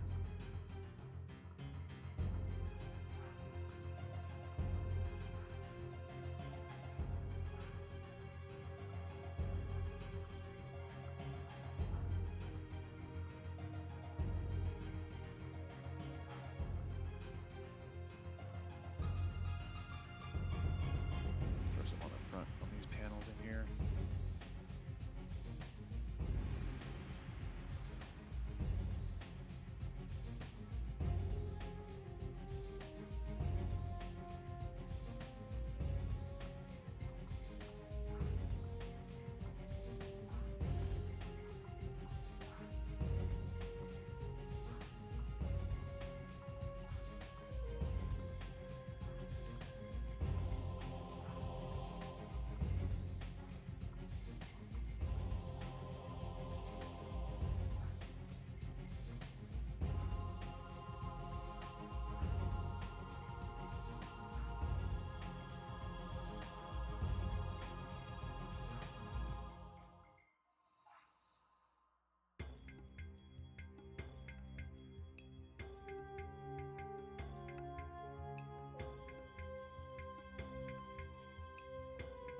So you don't always have to do a coverage wash, you can just do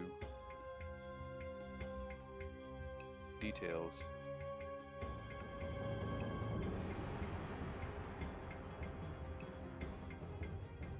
Coming along pretty nicely, guys. Yeah, those shadows were really good. Now, granted, this is a brighter green. I mean, on a darker green, you're not going to get such a dramatic effect. But, I mean, I've got plenty of brighter greens in this, and I'm more than happy with the level of contrast that it gives you. I mean, in one or two coats, it really, you know, gives you that, oh, look, there's detail here. Now there's a shadow. Now it shows. Now it really, you know, makes it look like, oh, yeah, you've got some nice detail on there. Now I still need to go back and actually just touch the tops of these, which I will do with maybe the brightest highlight color that I'm going to use. But the point is now the work is mostly done on that. And then this back end here, you can see. Let me do this.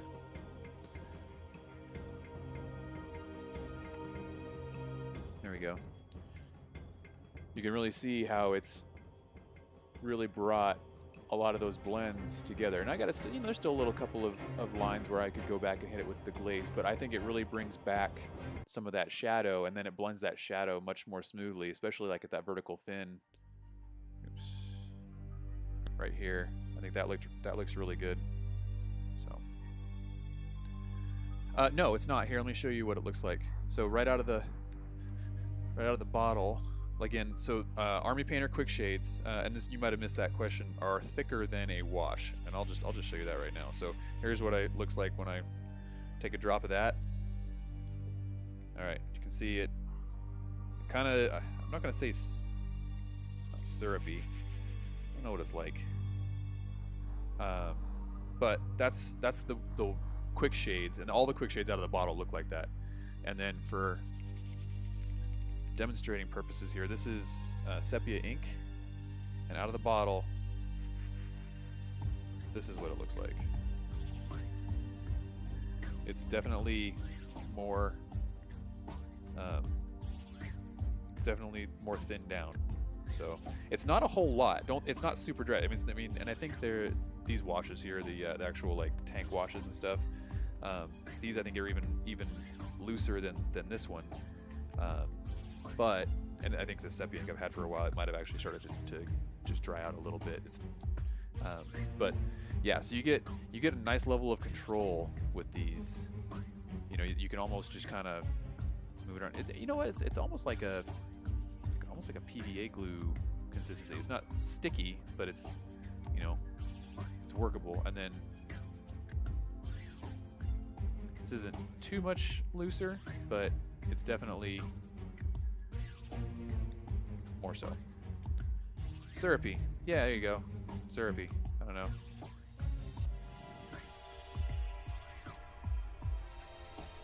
Get some of this up.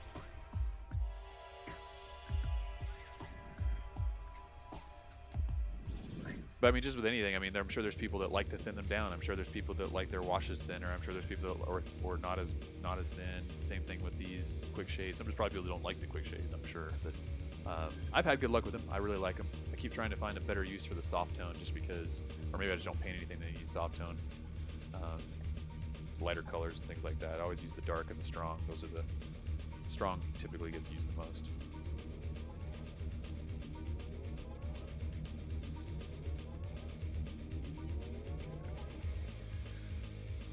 Got about another 10 minutes. Let me finish up this panel here and try to touch up these last little bits of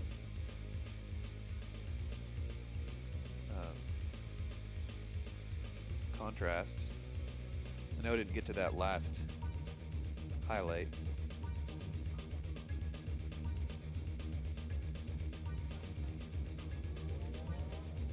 I'm just running the perpendicular edge just to make sure that that edge gets a little bit of color.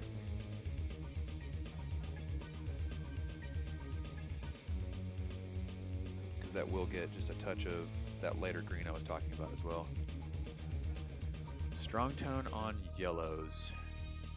I'd have to go back and watch my video, Mike. I'm pretty sure I did.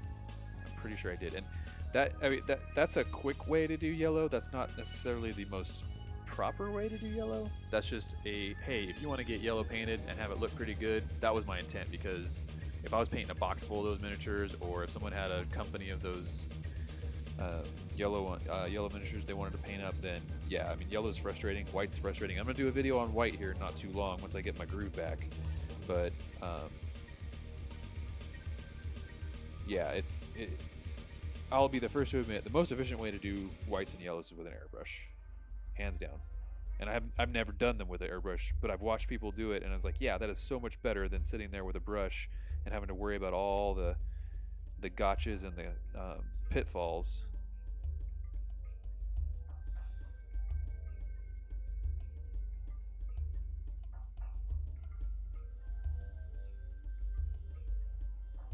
Yes, yellow is the devil. That's why I did it. That's why I was like, yep, I'm gonna do this yellow just to prove that, you know, it's not the worst thing in the world if you have some techniques and you're, you know, and again, it's not like they're perfect, but at least they're not, you know, just awful.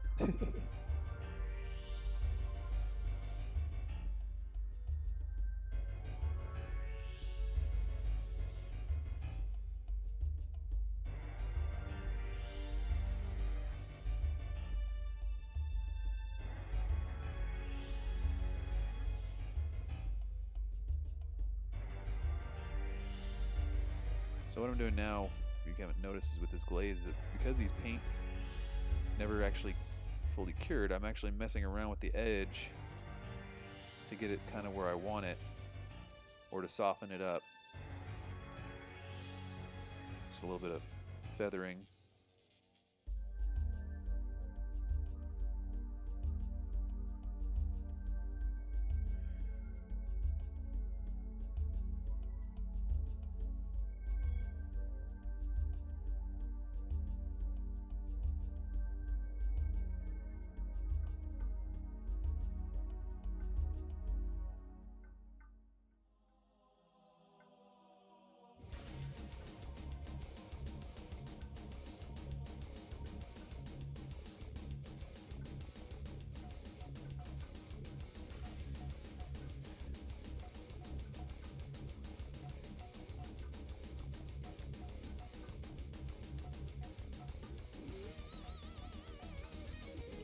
Yeah, I still can't bring myself to do black underneath a white.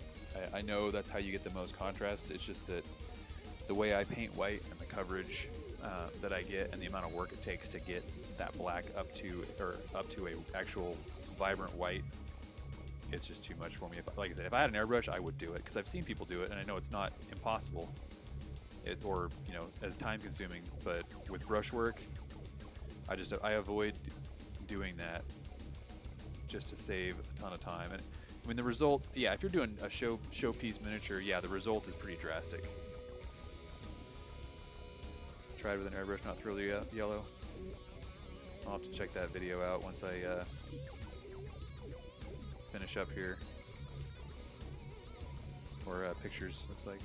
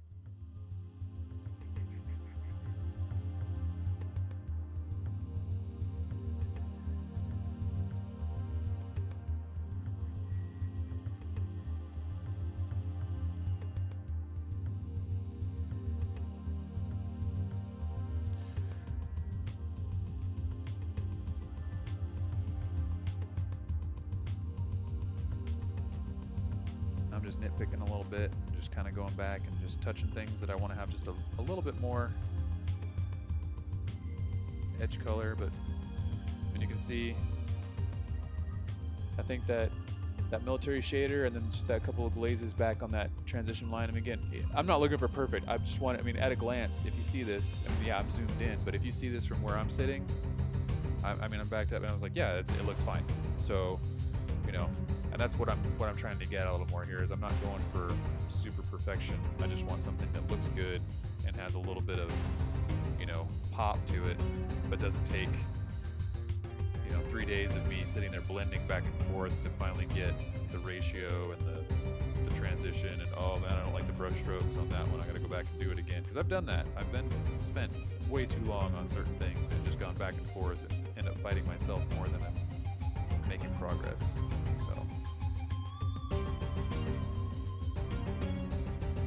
So here's a good example for the shadow. So for this side of this turret, I didn't put any paint down here. I left it alone completely, and I basically just went and came down to the halfway point because it's kind of an angled inward shape. If you look from the back, it's kind of angled inward.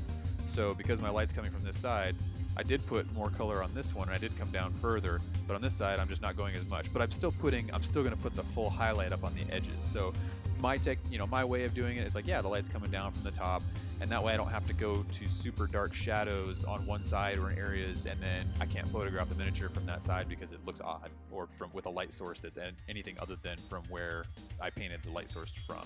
So.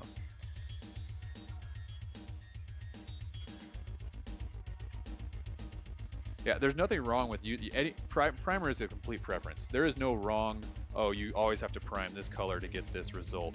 There's a guy that I watched, he primed in green to paint red. He primed the miniature green on purpose to paint red. So, and it looks beautiful. It looks gorgeous. So, different colors do different things beneath other colors.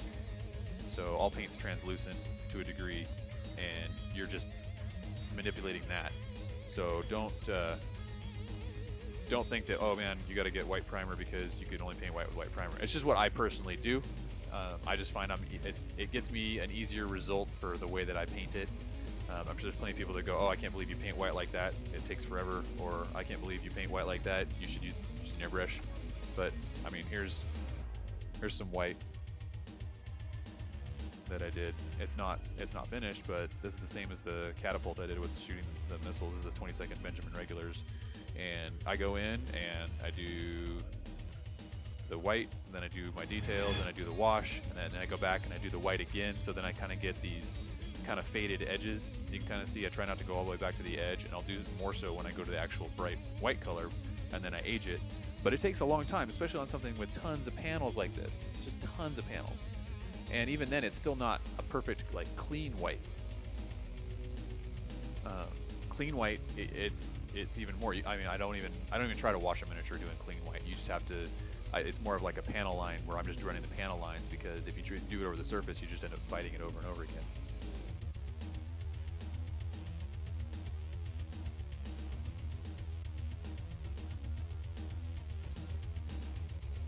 Yep, absolutely. Like I said, if it works for you and you're happy with it, that's what matters. Just like, for instance, I'm happy with this tank. Honestly, I didn't think it was going to look this good in the amount of time that I was going to paint it. So here's, I did the gold on this one, obviously, for the folks that maybe showed up later, but that's where we got. So, and the gold I spent the first 45 minutes doing, because you guys watched me, I made a ton of mistakes. So in an hour and 15 minutes, I've got that kind of green. I haven't done that pop highlight yet, and I still have some front panels to work a little bit, but you know, I'm talking my way through it and obviously answering some questions and kind of showing you some other stuff with the paint. But I guarantee in an hour I could have gotten this far, which means that in 2 hours I could have had these to this level. And then after that, maybe 10-20 minutes of little pop highlights, you know, things like that. You know, I've done a video on jeweling, you know, aging, weathering, paint chips, all that kind of stuff.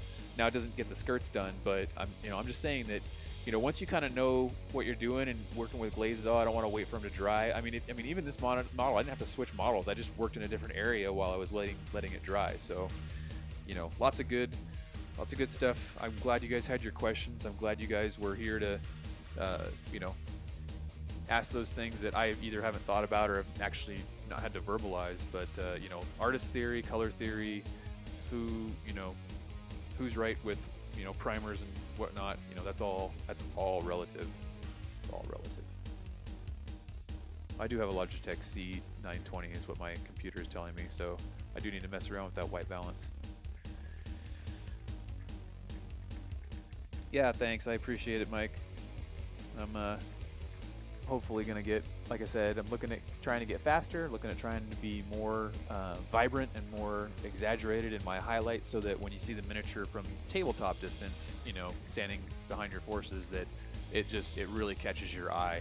I mean, up close, I mean, you know, doesn't, you know, I mean, there are people that are gonna pick up your miniatures and look at them closely, and that's fine. You know, I can spot flaws in my stuff. I spot flaws in all sorts of things, but it's not about that. It's about being happy with it, and getting it out on the table and getting it some good use, and not having a primer or bare metal army, right? Am I right? Am I right?